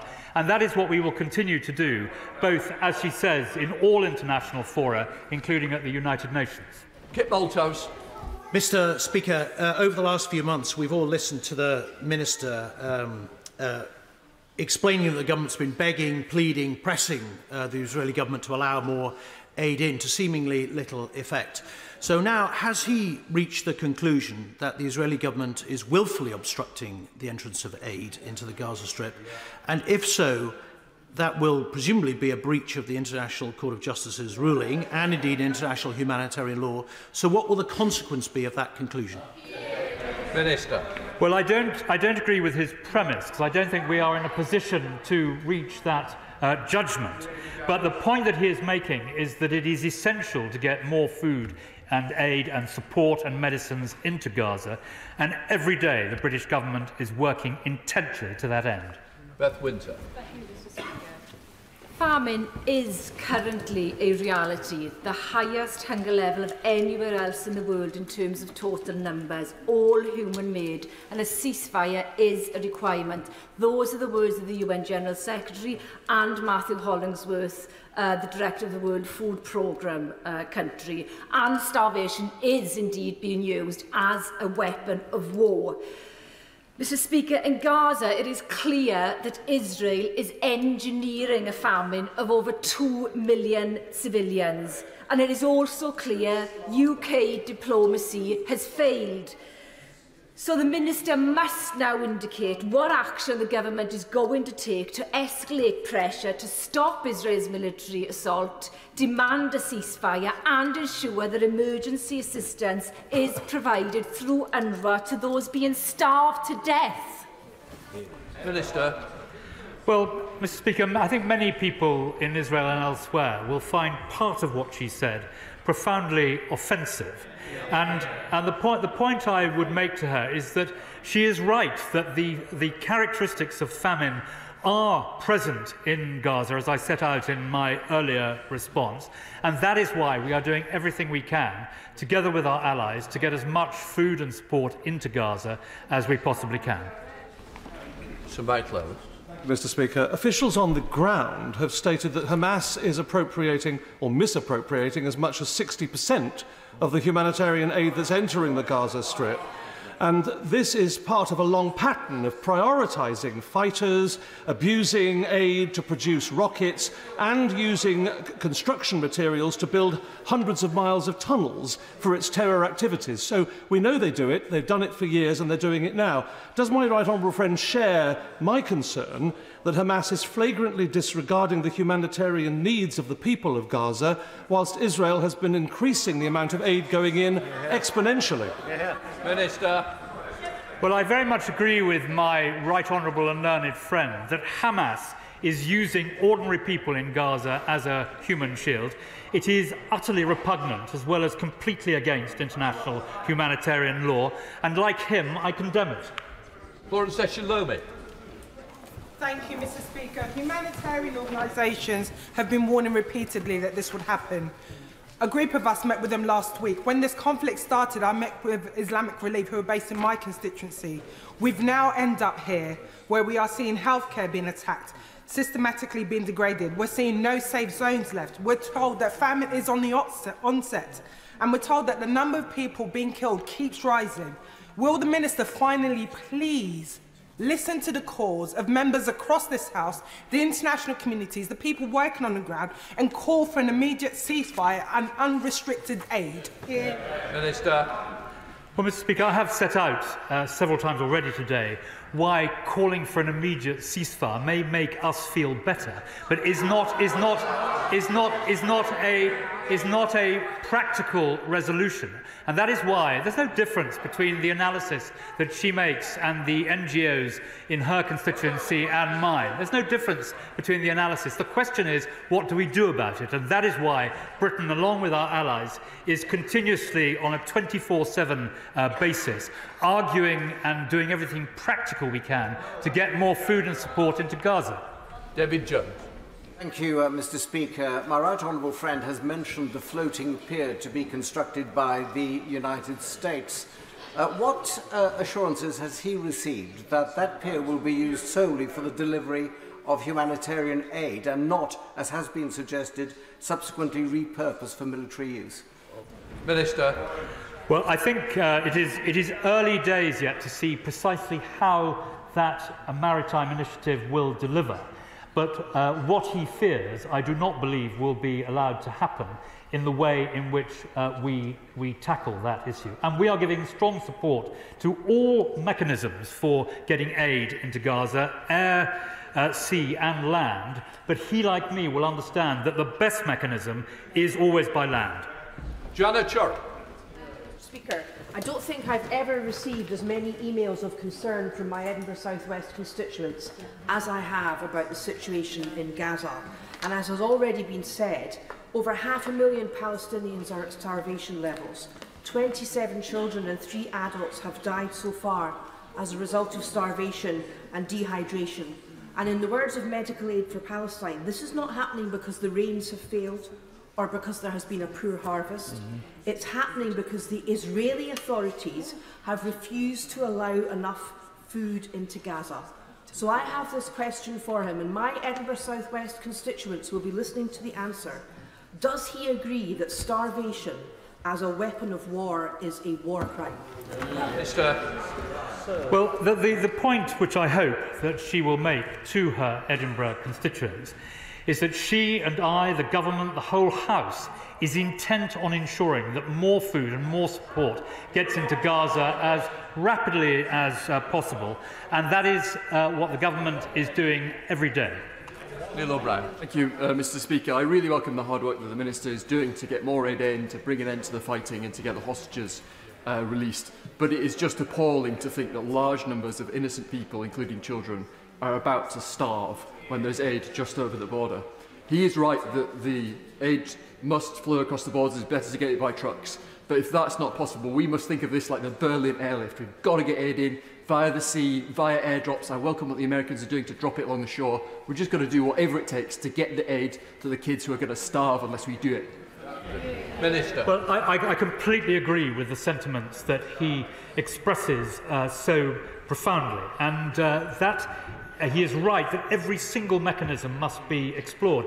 But he will know that in terms of tonnage, the amount that you can drop from the air, the dangers to those underneath, the dangers of the aid then being misappropriated and stolen by Hamas, these are very real difficulties. And also he will be fully aware about the difficulties of the maritime entry. And that is why we are doing everything we can to argue for more points of entry into Gaza, more trucks to get in there, and more different land routes to get the aid, which, as he so rightly says, is desperately needed in. Imran Hussain. Thank you, Mr. Speaker. The ICJ's interim ruling made it absolutely clear the killing of Palestinians in Gaza must stop, but it hasn't. Immediate humanitarian aid must be allowed into Gaza, but it hasn't. And the safety and security of civilians must be guaranteed, but it hasn't. As a result, we are now seeing more than 1 million Palestinians in Gaza left starving and on the brink of famine, as confirmed by the IPC report today. And the Israeli government continues to flout international law now through the use of starvation as a weapon of war. So I ask the Minister, whilst the children are left starving, civilians are killed and medical facilities attacked, just what will it take for the government to stand with international humanitarian law and oppose the actions of the Israeli military? And how many more innocent Palestinians must be massacred? How many more children must die through starvation? And when will they call for an immediate ceasefire? Well, Mr. Speaker, I would have hoped that the one thing that was missing from what he said then was an urgent call for the release of the hostages. And what I say to him, Mr. Speaker, in answer to his question, is that Israel must do more, and we've set out very clearly the 5 steps that Israel needs to take. They are an immediate humanitarian pause, increased capacity for aid distribution inside Gaza, increased humanitarian access through land and maritime routes, expanding the types of humanitarian assistance allowed into Gaza, such as shelter and items critical for infrastructure repair, and fifthly, a resumption of electricity, water and telecommunications services. Now, I hope that both he and I can unite with everyone else in this House on going after those 5 key aims. Henry Smith. Thank you, Mr. Speaker. The Israeli hostages must be released. The innocent Palestinians in Gaza must be supported. When the Foreign Affairs Committee were in the Gaza border region just a fortnight ago, we also met with Egyptian President al-Sisi. What particular support can this country provide to the Egyptians in terms of delivering aid and averting a humanitarian refugee crisis that is potentially to occur if the situation isn't stabilised? Well, may I first of all thank my honourable friend and all of the Select Committee for the work that they have done, the visits they have made, and the powerful arguments they have added to those of the government. In response to his direct question, I met myself in Egypt with the head of the Egyptian Red Crescent. We are in very close contact and making sure that British aid and British support goes to enhance the excellent efforts which they are doing everything they possibly can themselves to prosecute. Ben Bradshaw. It's clear Prime Minister Netanyahu doesn't take the slightest notice of anything the British government or even the Americans have been saying. In 1982, I think it was, Mrs Thatcher suspended arms sales to Israel. In 2002, Tony Blair did the same. What on earth would it take for this government to follow their example? Mr. Speaker, he refers at the beginning to the views of Prime Minister Netanyahu. He will know that both the Prime Minister and the Foreign Secretary have engaged directly with Prime Minister Netanyahu to ensure that he is fully aware of what Britain thinks. And he will also be aware that Israel is a pluralist democracy, the only one in the region. And he will be aware, for example, that Israeli Minister Benny Gantz, who the Foreign Secretary recently met in London, has different views from Prime Minister Netanyahu. So there are many different views, and Britain strongly supports the views that I have set out in the House today. In terms of arms sales and the arms regime, it is not for ministers from the dispatch box to make policy on those things. It is for the proper due processes, as laid down and approved by Parliament, as laid down in the law, to be followed, and that is what we follow. Leighton Drummond. Much, Mr. Speaker. Given the impending famine in Gaza outlined by the IPC report, will the UK align with the EU, Sweden, Australia, Canada and many other countries by restoring funding to UNRWA as the most effective way to urgently and immediately scale up delivery of aid, food and medical supplies to Gaza? Minister. Well, I thank my honourable friend for her question. As she knows, we are expecting the report from the Office of Internal Oversight Services in the United Nations, and indeed the interim report from Catherine Colonna, the former Foreign Minister of France, tomorrow. And we will read it with very great interest. Catherine Colonna is working together with the Raoul Wallenberg Institute of Sweden, CMI in Norway and the Danish Institute for Human Rights. And we hope that her report will show a roadmap by which funding to UNRWA by Britain and by many others can be restored. But she will equally be aware that UNRWA is fully funded now for some months hence, and that British funding is fully paid up until into the next financial year. Williams. Thank you, Mr. Speaker. It's estimated that people in northern Gaza have gone entire days and nights without eating at least 10 times in the last 30 days. Lord Cameron has said that UNRWA was the only body with a distribution network in Gaza. Now, he referred to the report which is available hopefully tomorrow. Will he assure the House that the UK government will take a decision on resuming funding as soon as possible, at least before the end of this month, which is only 12 days away? Hear, hear. Minister. I cannot give him a precise timetable, but I can answer yes to his question about it being done as soon as we think it is possible to do so. Mark Pritchard. Every life matters, whether Muslim, Christian, Jewish, or indeed other faiths or no faith. And at the centre of this crisis, a crisis, by the way, that started on the 7th of October, unprovoked attack by Hamas on innocent civilians. But nevertheless, at the centre of this crisis, whatever people's faith or lack of faith, are children and women and men and the vulnerable, suffering right now as we go off to our lunch or go off to our afternoon tea, whatever it might be. And the Minister will know that I have been supportive of the government, and I will continue to be, but I hope he will note a change in tone, and that is that there's an estimate, the figures vary of course, of 30,000 civilians being killed in Gaza, to 10,000 roughly Hamas terrorists being killed. If it is true that there are 10,000 other terrorists hiding in Rafah, despicably amongst the civilian population, making it difficult to deliver aid, but if there are 10,000 there, are we likely to see another 30,000 civilians killed in order that Israel can find those terrorists? And what is the British government's position? Is that something he would support?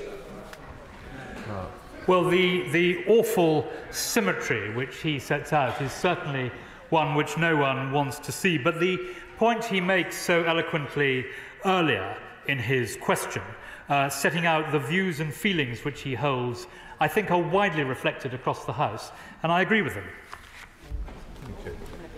Kim Leppard. Thank you, Mr. Speaker. With half the population of Gaza at risk of imminent famine, described by Melanie Ward of Medical Aid for Palestinians as meaning starvation, destitution, acute malnutrition and death, does the Minister agree that all available aid corridors must be opened without delay and there must be an immediate ceasefire to enable food, water and urgent medical supplies to reach over 1 million people in desperate need? All hostages must be released and this living hell must end. Minister. Well, I agree with virtually everything she has said, but she will be aware from what I have said today and on previous occasions that calling for an immediate ceasefire is not, in the opinion of the British government, a practical proposition. And that is why we continually argue for a humanitarian pause so that we can get the hostages out and food in, followed by a sustainable ceasefire. Sarah Brittle. Mr. Speaker, yesterday the Israeli Prime Minister vowed to press ahead with the assault on Rafah, despite warnings from the international community. The prospect of millions in Rafah, only there anyway to desperately escape from conflict to the north, being subjected to further suffering is intolerable. Can the Minister update the House on what work is going on with our international partners to make clear these concerns to the Israeli government, whilst continuing to press Hamas to release the hostages? Minister. Well, I'm grateful to her for her call for the release of the hostages. In respect of any military operations in Rafah, may I draw her attention to the words of the Foreign Secretary and of the Prime Minister about the terrible dangers and loss of life and humanitarian consequences of that. And she, like me, and everyone else, I hope, in the House, will be hoping that no such operation goes ahead. Clive Bedford. Mr. Speaker, I have no problem condemning Hamas, but equally I have no problem condemning the use of starvation as an act of war. Now, Israel has control on the ground in Gaza enough to oversee the distribution of aid and to make sure it gets to the people who need it most. So as the occupying force, does the government agree that Israel has a legal duty to oversee the distribution of that aid? Minister. The important point about the distribution of aid is it should be able to get into Gaza, preferably through road and land routes. And I set out for the House earlier the number that are getting in. Although the number is increasing, it's nothing like adequate and doesn't come anywhere near the numbers before October the 7th. And that is why the government is doing everything it possibly can to augment that figure. Steve Double. Thank you, Mr. Speaker. We all want to see a ceasefire that is sustainable and that holds out the prospect of a lasting peace. But the very definition of the word ceasefire means that both sides have to agree to end hostilities. So does my right honourable friend agree with me that anyone calling for an immediate ceasefire needs to make absolutely clear that that must include Hamas releasing the hostages, ceasing all hostilities and committing to a future peace? Minister. Well, my honourable friend is correct in what he says, but the important point which I've repeatedly made in the House is that in order to have a ceasefire, you have to have agreement from those who are taking part in these actions that they will abide by a ceasefire.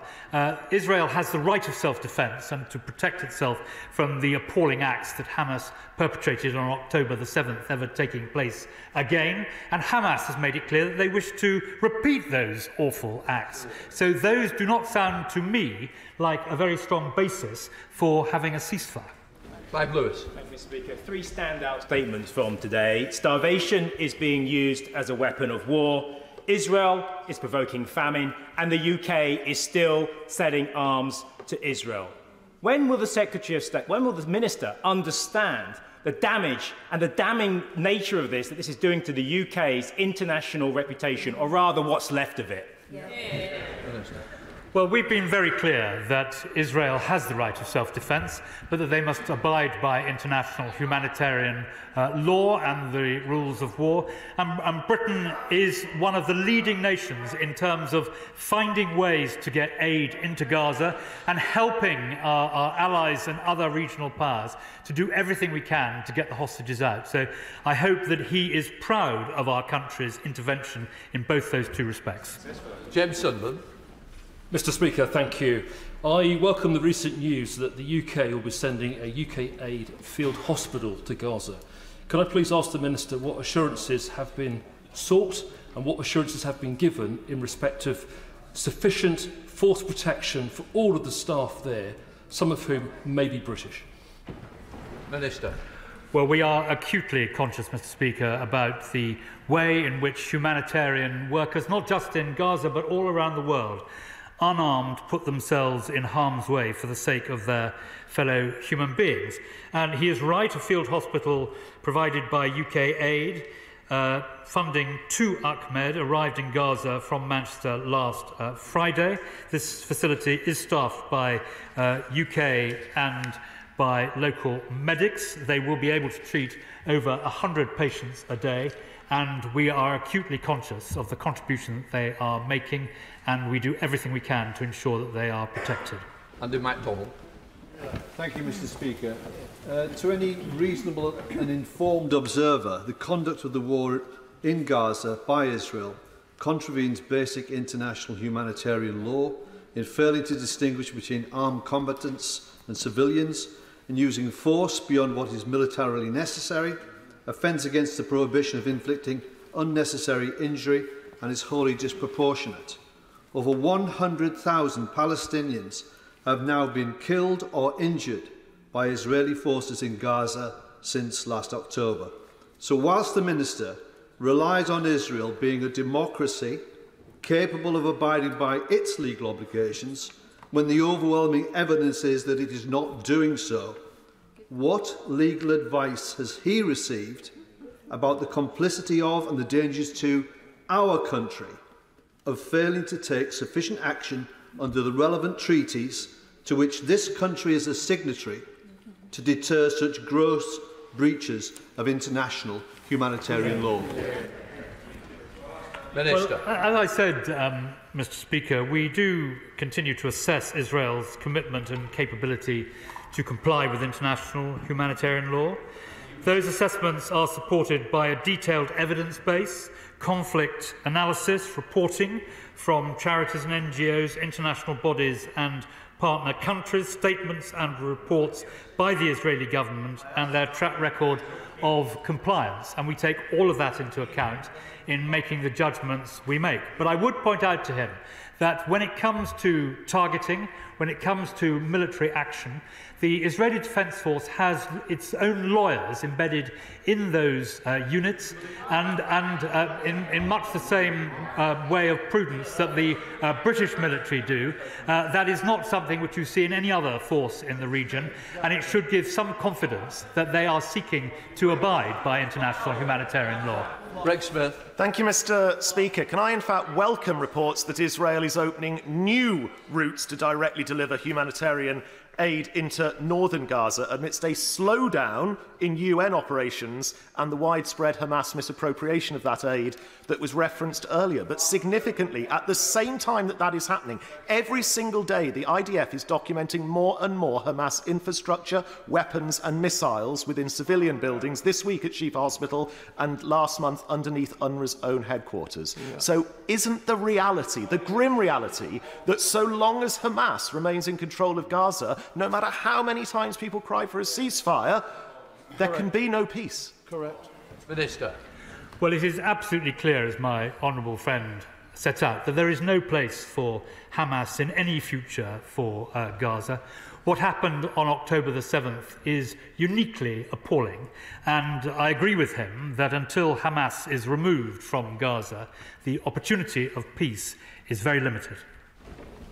Caroline Lucas. Thank you very much, Mr. Speaker. The UN Special Rapporteur has been crystal clear that arms sales to Israel for use in Gaza are unlawful, given the clear risk that they'll be used to violate international humanitarian law. Correct. And yet the government has consistently refused to disclose whether licences, for example, for F-35 fighter planes, have been reviewed, let alone amended. Will he take the opportunity to finally give Parliament a straight answer? I don't want to be told that reviews are possible. We know that. I want to know if those reviews have happened. I want to know if he's going to publish the details of those reviews. And I don't want him to tell us simply that the arms regime in the UK is the toughest in the world. I know that, but that is no reassurance at all to the over 1 million people who are facing famine in Gaza right now. Minister. Well, she asks me whether these matters, Mr. Speaker, are kept under review, and I can assure her that they are always kept under review. But equally, they are not decided at the whims of ministers standing at the dispatch box. They are decided through a detailed, proper, legally governed, code-governed process. And that, as always, is what the government is doing. Zora Sultan. Thank you, Mr. Speaker. As we debate this topic, children are starving to death in Gaza. Babies are so malnourished, UNICEF says that they do not have the energy to cry. Famine isn't just imminent, it is happening according to the head of Refugees International. And this isn't a natural disaster, it isn't accidental, it is intentional. Israel is using starvation as a weapon of war to collectively punish the Palestinian people. Israel blocks food from entering Gaza while bombing the people trapped inside. So will the minister finally admit that officials have warned him that Israel is breaking international humanitarian law, or is his whole department refusing to accept the truth that Israel is committing war crime after war crime in Gaza? Minister. Well, Mr. Speaker, the Honourable Lady uses florid language to describe these matters. But I hope that she will agree with me that the right thing to do is everything we possibly can to get the hostages out and support for the people she so eloquently described, support into Gaza, and that is what the government is seeking to do. Andy Slaughter. Thank you very much, Mr. Speaker. Every month in Hammersmith we hold Ukrainian Open House to bring together all those supporting Ukrainian families who have fled that war. And every month I'm asked why there are not similar visa schemes to allow Palestinians to join their relatives in the UK or be hosted by families who wish to give them refuge here. Yes. What's the government's answer to that? Well, the government's answer, Mr. Speaker, is that the two positions are not analogous and are very, very different.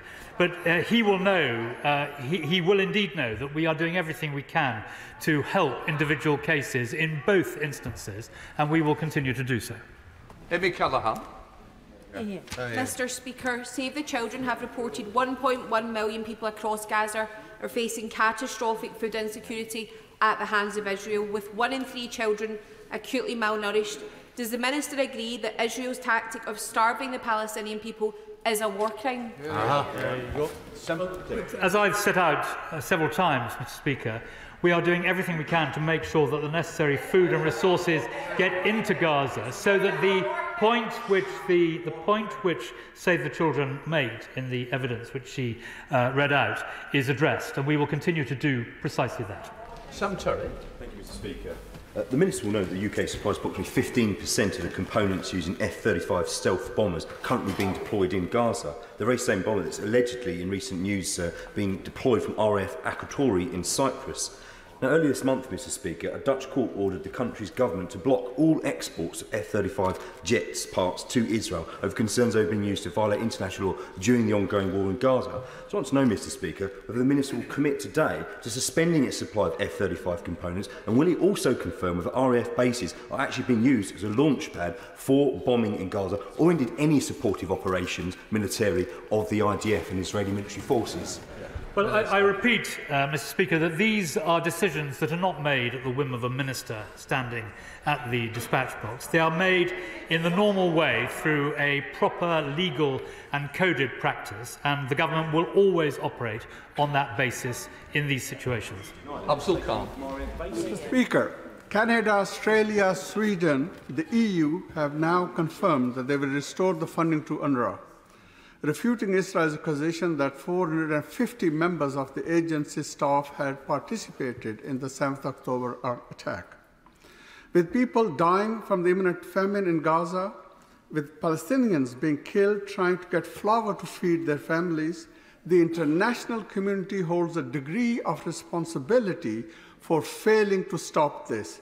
In light of the catastrophic situation in Gaza, will the Minister commit to restarting and increasing its funding to UNRWA as a matter of urgency? Well, Mr. Speaker, we have already increased funding significantly, including to UNRWA. He will know that Britain is not, at the moment, in a position of having to make that decision, because we have fully funded what we said we would do and are not due to provide any further money till the end of April. But the answer to his question, I hope, will be contained in the report, both from the Office of International Oversight Services, but also from the Katin Colonna report, interim report, which we are expecting tomorrow. And I know that he, like me, will read it with great care in the hope that it shows a suitable way ahead, which we can all endorse. Chris Stevens. Thank you, Mr. Speaker. Can the Minister try and help the House in understanding the government's position and who the government believes is directly responsible for blocking the aid going into Gaza? And can he also tell us what the government's direct response is to the comments of the UN General Secretary, who has said that this is the highest number of people facing catastrophic hunger ever recorded by the integrated food security system anywhere and at any time? Minister. Well, regardless of the accuracy of those final comments, there is no doubt at all, as I set out in my early responses, that the IPCC report says, and I quote again, famine is a very real scenario. And that is why we are trying to do everything we can to ensure that aid gets into Gaza by every possible means. I've explained to the House the difficulties of the air option and the maritime option, but those difficulties are not stopping us from pursuing those opportunities. But at the end of the day, it is by agreement with Israel getting more trucks in, by opening up more points of entry, by finding other ways of bringing aid in by road. We are pursuing all of those matters, and we will continue to do so. Sarah Owen. Thank you, Mr. Speaker. The need for an arms embargo in Israel was laid out by the International Court of Justice in January due to genocidal risk and serious harms to civilians. Since then, we've had no action from ministers. UN experts have rightly called for hostage exchange and release, but they've also warned the transfer of weapons or ammunition to Israel should cease immediately. Over 13,000 children killed, the destruction of 60% of civilian homes, and hospitals destroyed. Water and food supplies so low, Gaza is already in the midst of a catastrophic, man-made, state-made famine. Mr. Speaker, The Minister boasted moments ago that the UK has an arms licensing framework with some of the toughest regulations in the world. It is plain to see for everyone that claim is in tatters. So when will the ministers finally match their words with action and hold the Israeli government to these standards and hear the calls from aid agencies, the UN and my constituents to stop arms sales to Israel and to stop the onslaught against innocent Palestinian men, women and children? Minister. Well, Mr. Speaker, as I've repeatedly said to the House, the issue of arms sales is dealt with in a legal and a coded way, and the government has no intention of varying from that process. It has been shown that, as I said before, it is the toughest regulatory regime in the world. We continually keep it under review, but it's important that these things are done properly and in accordance with the rules laid down by Parliament and laid down by the law, and we will not vary that. In respect of the early part of her question, I agree with her that it is essential that we are able to get more supplies into Gaza. We spend all our time arguing for new ways of entry, for new opportunities to get aid in. And as I set out in the 5 key aims that we have, we want to see a resumption of electricity, water and telecommunications services, as well as infrastructure repair, start as soon as possible. John MacDonald. We're all, across the House, we're all desperate to see the release of the hostages. But the negotiations with regard to the release of the hostages is not aided by the treatment of Palestinian prisoners in Israeli jails and detention centres. The Israeli newspaper Haaretz has reported that 27 Palestinian detainees have died since the war began, who've been in Israeli custody, and some during direct questioning. They've reported beatings, abuse, torture, sexual assault, prisoners being prevented access to doctors and lawyers and refused access to medication. A magistrate in Jerusalem has reported that the prisoners are detained in cages which are unfit for human beings. And now we've had the family of Marwan Barghouti, the Palestinian leader, who many place hopes in securing peace, have been beaten with clubs by guards. Could I ask the Minister to demand of the Israeli government now that there is access to the detention centres and prisons for humanitarian bodies to investigate these abuses and bring forward a report which hopefully will end the abuse and assist in the negotiations for the release of the hostages? Minister. Well, the Right Honourable Gentleman has put his finger specifically on the treatment of detainees. As he will be aware, the treatment of detainees is governed by international humanitarian law and indeed by the Geneva Convention. He will have seen what the Foreign Secretary has said about the treatment of detainees, and Britain has consistently called for both an inquiry and transparency in respect to that inquiry for any alleged abuses. Thank you, Mr. Speaker. The Minister has laid great weight this afternoon on the legal and coded process which governs the export of arms. But in his department now has been created a new centre, the International Humanitarian Law Compliance Assessment Process Cell. Will he now publish every assessment that that cell has made of Israel's compliance with international humanitarian law? And will he tell the House now whether the threshold has now been reached to either review or cancel any extant open general export licence for arms sales? Minister. Well, the Right Honourable Gentleman has served at a senior level in government, and he knows what governments publish and what they don't publish. But what he can rest assured is that when we receive advice on international humanitarian law, we look at it extremely carefully, and when the law officers make their judgments, we come to the House and update the House on this matter, and that is what we will do in due course. Christine Jardine. Thank you very much, Madam Deputy Speaker. Many of us in this place have been calling since November for the release of the hostages, the removal of Hamas, an immediate bilateral ceasefire and humanitarian aid. Sometimes it seems the only thing that's changed is that the situation has got worse for the people in Gaza. My constituents write to me constantly They feel that the Israeli government is ignoring pleas and that the people of Palestine have been abandoned. The Minister said earlier that he would do whatever it took in the situation. I have every respect for the Minister and I believe him when he says that. So does he accept that one of the biggest barriers to peace is illegal Israeli settlements in the West Bank? Just recently, there were sanctions against 4 Israeli settlers who've committed human rights abuses against Palestinians. But the Liberal Democrats would hope that this is just the start. So will the UK government consider sanctioning Ministers Ben-Gvir and Smotrich, who promote this extremist agenda and all of the settler movements connected to them, in a way to finally make a difference to what is happening? Minister. Thank you, Madam Deputy Speaker. Well, the Honourable Lady will be aware that Britain has consistently condemned settler violence. We've made it clear that we expect those responsible to be caught and arrested and tried and punished for that. And we will continue to do so. As she mentioned, there are 4 settlers specifically who have been sanctioned. We don't discuss across the House the operations of the sanctions regime, but she may rest assured that the opinion of the government is that these settlements are illegal, these acts which she described are illegal, and we will do everything we can to ensure that they stop. Holly Lynch.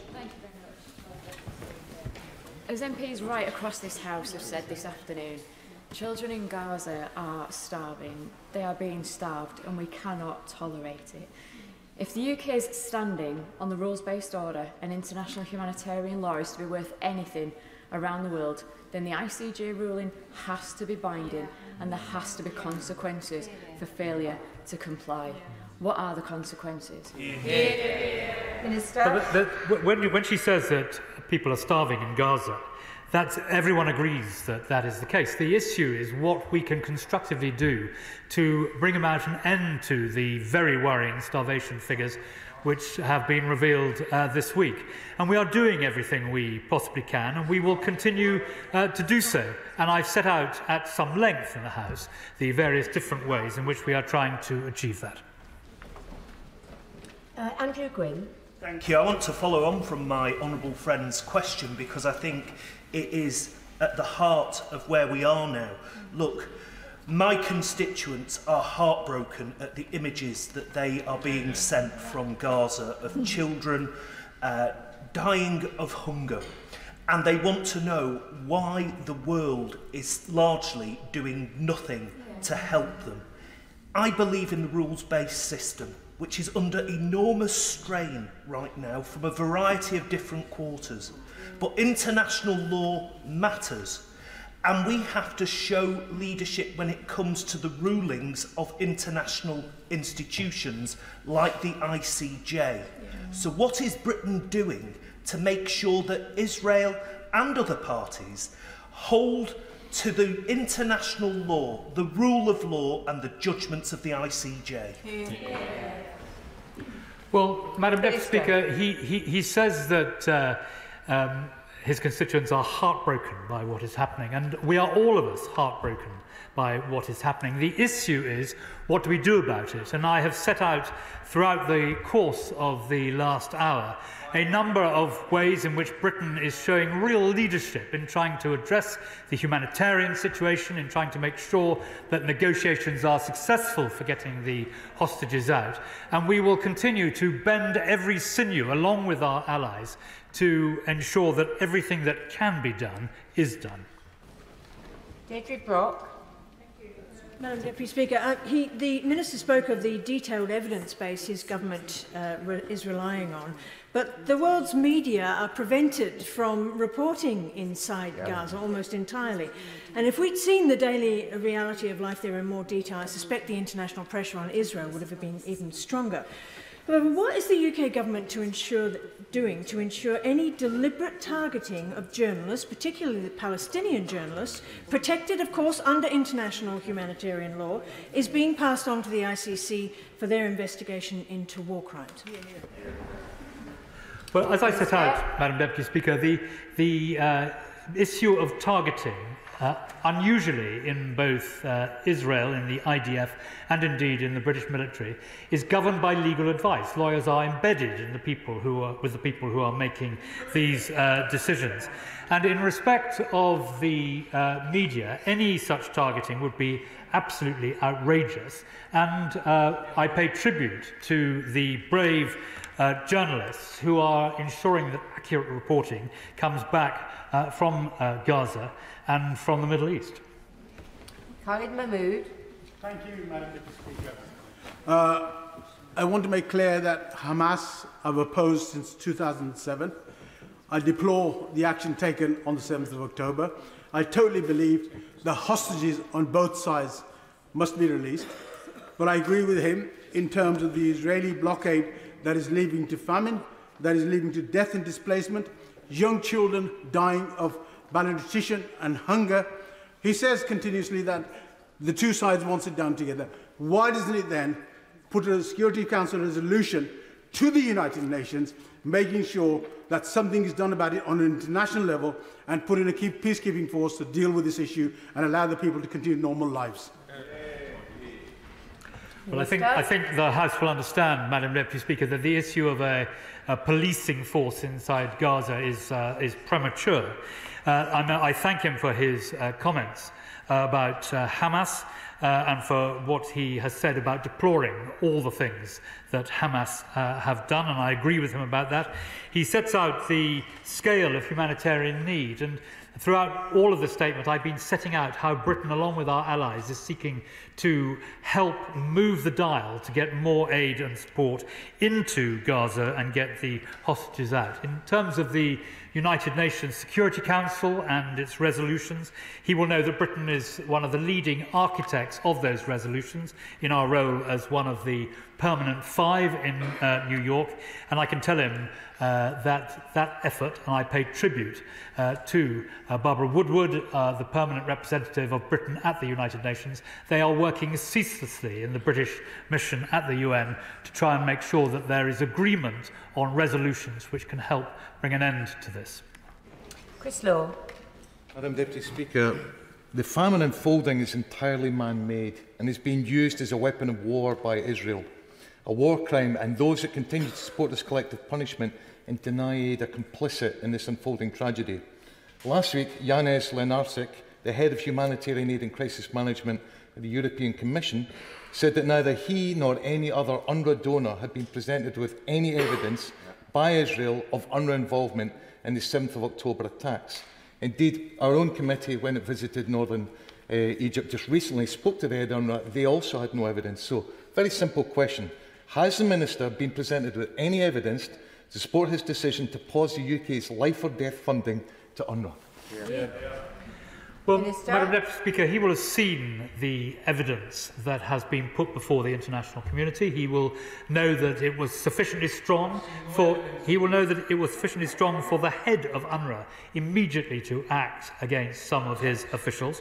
But on all these matters, tomorrow we will hear the interim report from Catherine Colonna, the former French Foreign Minister, and we look forward to studying that report in the hope that it will take matters forward when we have a chance to read it. Stella Creasy. Thank you, Madam Deputy Speaker. The Secretary of State will be aware that thousands across Israel have protested opposing the approach that President Netanyahu is taking, including the hostage families. They know the situation in Gaza will not help release their family members. That people in Israel see what is happening to the Palestinians. They hear the words today of the Office of the High Commissioner for Human Rights, Volker Turk, who has said that what is happening and Israel continuing restrictions on aid could amount to the use of starvation as a method of war. He is explicit about that and the concerns that it raises.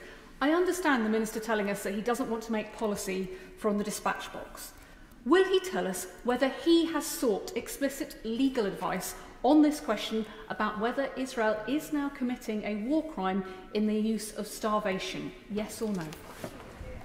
So the issue of legal advice, Madam Deputy Speaker, is one that we are always in receipt of, and we act upon it, and when we receive it, we take the necessary steps as she would expect. In the first part of her question, she set out a point that I was making earlier, that Israel, more eloquently than me, but that Israel is a pluralist democracy. There are different views. And I tweeted last weekend the extraordinary moving work being done by two people who had come together from opposite sides, whose families had suffered so grievously in the aftermath of October the 7th. It is that pluralist democracy which gives us the chance that accountability will be properly followed in Israel, which, as I say, is the only pluralist democracy that we see in that part of the world. Thank you, Madam Deputy Speaker. The IPC report published today shows that 1 in 3 children under 2 years old in the north of Gaza are now acutely malnourished. This figure was 1 in 6 in February. This month, people of Muslim faith across the world will be observing Ramadan. The situation is dire and urgent in Gaza. So will the minister call for an immediate ceasefire to ensure that no civilian goes hungry, malnourished or without medical support in Gaza? Madam Deputy Speaker, he and I both share absolutely the desire that people should not go hungry in Gaza, and that is why the government, along with our allies, is working so hard to get more food in. And we will continue to do everything we possibly can to make sure that the suffering, which has been so eloquently set out on all sides of this House, is brought to an end as soon as possible. Alison Thewlis. Thank you, Madam Deputy Speaker. There would be, I think, very serious doubt about the term deliberate starvation, the deliberate starvation. And so I'm unable to give her a yes or no answer to her question. Dame Diana Johnson. Thank you, Madam Deputy Speaker. We all know that behind Hamas sits the malign power of Iran and the IRGC. The same with Hezbollah and also with the Houthis. So with the Foreign Secretary now having been in post for 5 months, can the Minister update the House on the progress of actually prescribing the IRGC? Well, as she will know, Madam Deputy Speaker, the issue of prescription is not one which we discuss across the floor of the House, but the arguments for and against are kept under very close review by the government and will continue to be kept under that review. Tamanjit Singh Desi. Thank you very much, Madam Deputy Speaker. To deal with the worsening grave humanitarian crisis for the sake of the dying children and innocent civilians, as Palestinians desperately try to survive and observe the holy month of Ramadan, it is imperative that both sides agree to an immediate ceasefire, which is what I recently voted for in Parliament. Aid in huge quantities is critical, and any attempts by the Israeli government to block it must be condemned. So, Minister, what is the UK government doing to achieve an immediate ceasefire, get hostages released, and put pressure on the Israeli government to allow unimpeded aid into Gaza? Well, he will have seen the words of the Prime Minister and of the Foreign Secretary about the absolute imperative of getting more aid and humanitarian supplies into Gaza. And what he says about an immediate ceasefire, I've answered that point on a number of occasions during the last hour and a quarter. As he knows, in order to get a ceasefire, both sides in this terrible conflict need to agree for a ceasefire. And there is absolutely no indication whatsoever that Hamas have any intention of a ceasefire. Indeed, they have made absolutely clear that they wish to perpetrate once again the terrible events that took place on October the 7th. Andrew Bridgen. Madam Deputy Speaker, Hamas's cold-blooded murder of at least 1,300 Israeli civilians on the 7th of October was truly abhorrent. But now, sadly, those horrific numbers are dwarfed by the number of innocents of all faiths who've had their lives taken away from them in Gaza. I welcome the fact that the government's moving on this position, but I believe it's going to have to move further and faster to prevent a catastrophe and further loss of innocent lives. The Minister has stated that the International Court of Justice ruling is binding. Will he inform the House how that ruling can be enforced? Well, the point he makes about the government moving on its policy is not true. Basically, the government has made it clear throughout that we will do everything we possibly can to achieve a pause so that we can help get the hostages out and food and support into Gaza. And we are continuing to do everything we can, night and day, to reach that conclusion. Jessica Morden. Thanks, Madam Deputy Speaker. The head of the UN, Antonio Guterres, and the head of the EU policy, Joseph Borrell, and multiple accounts on the BBC have all indicated famine is underway.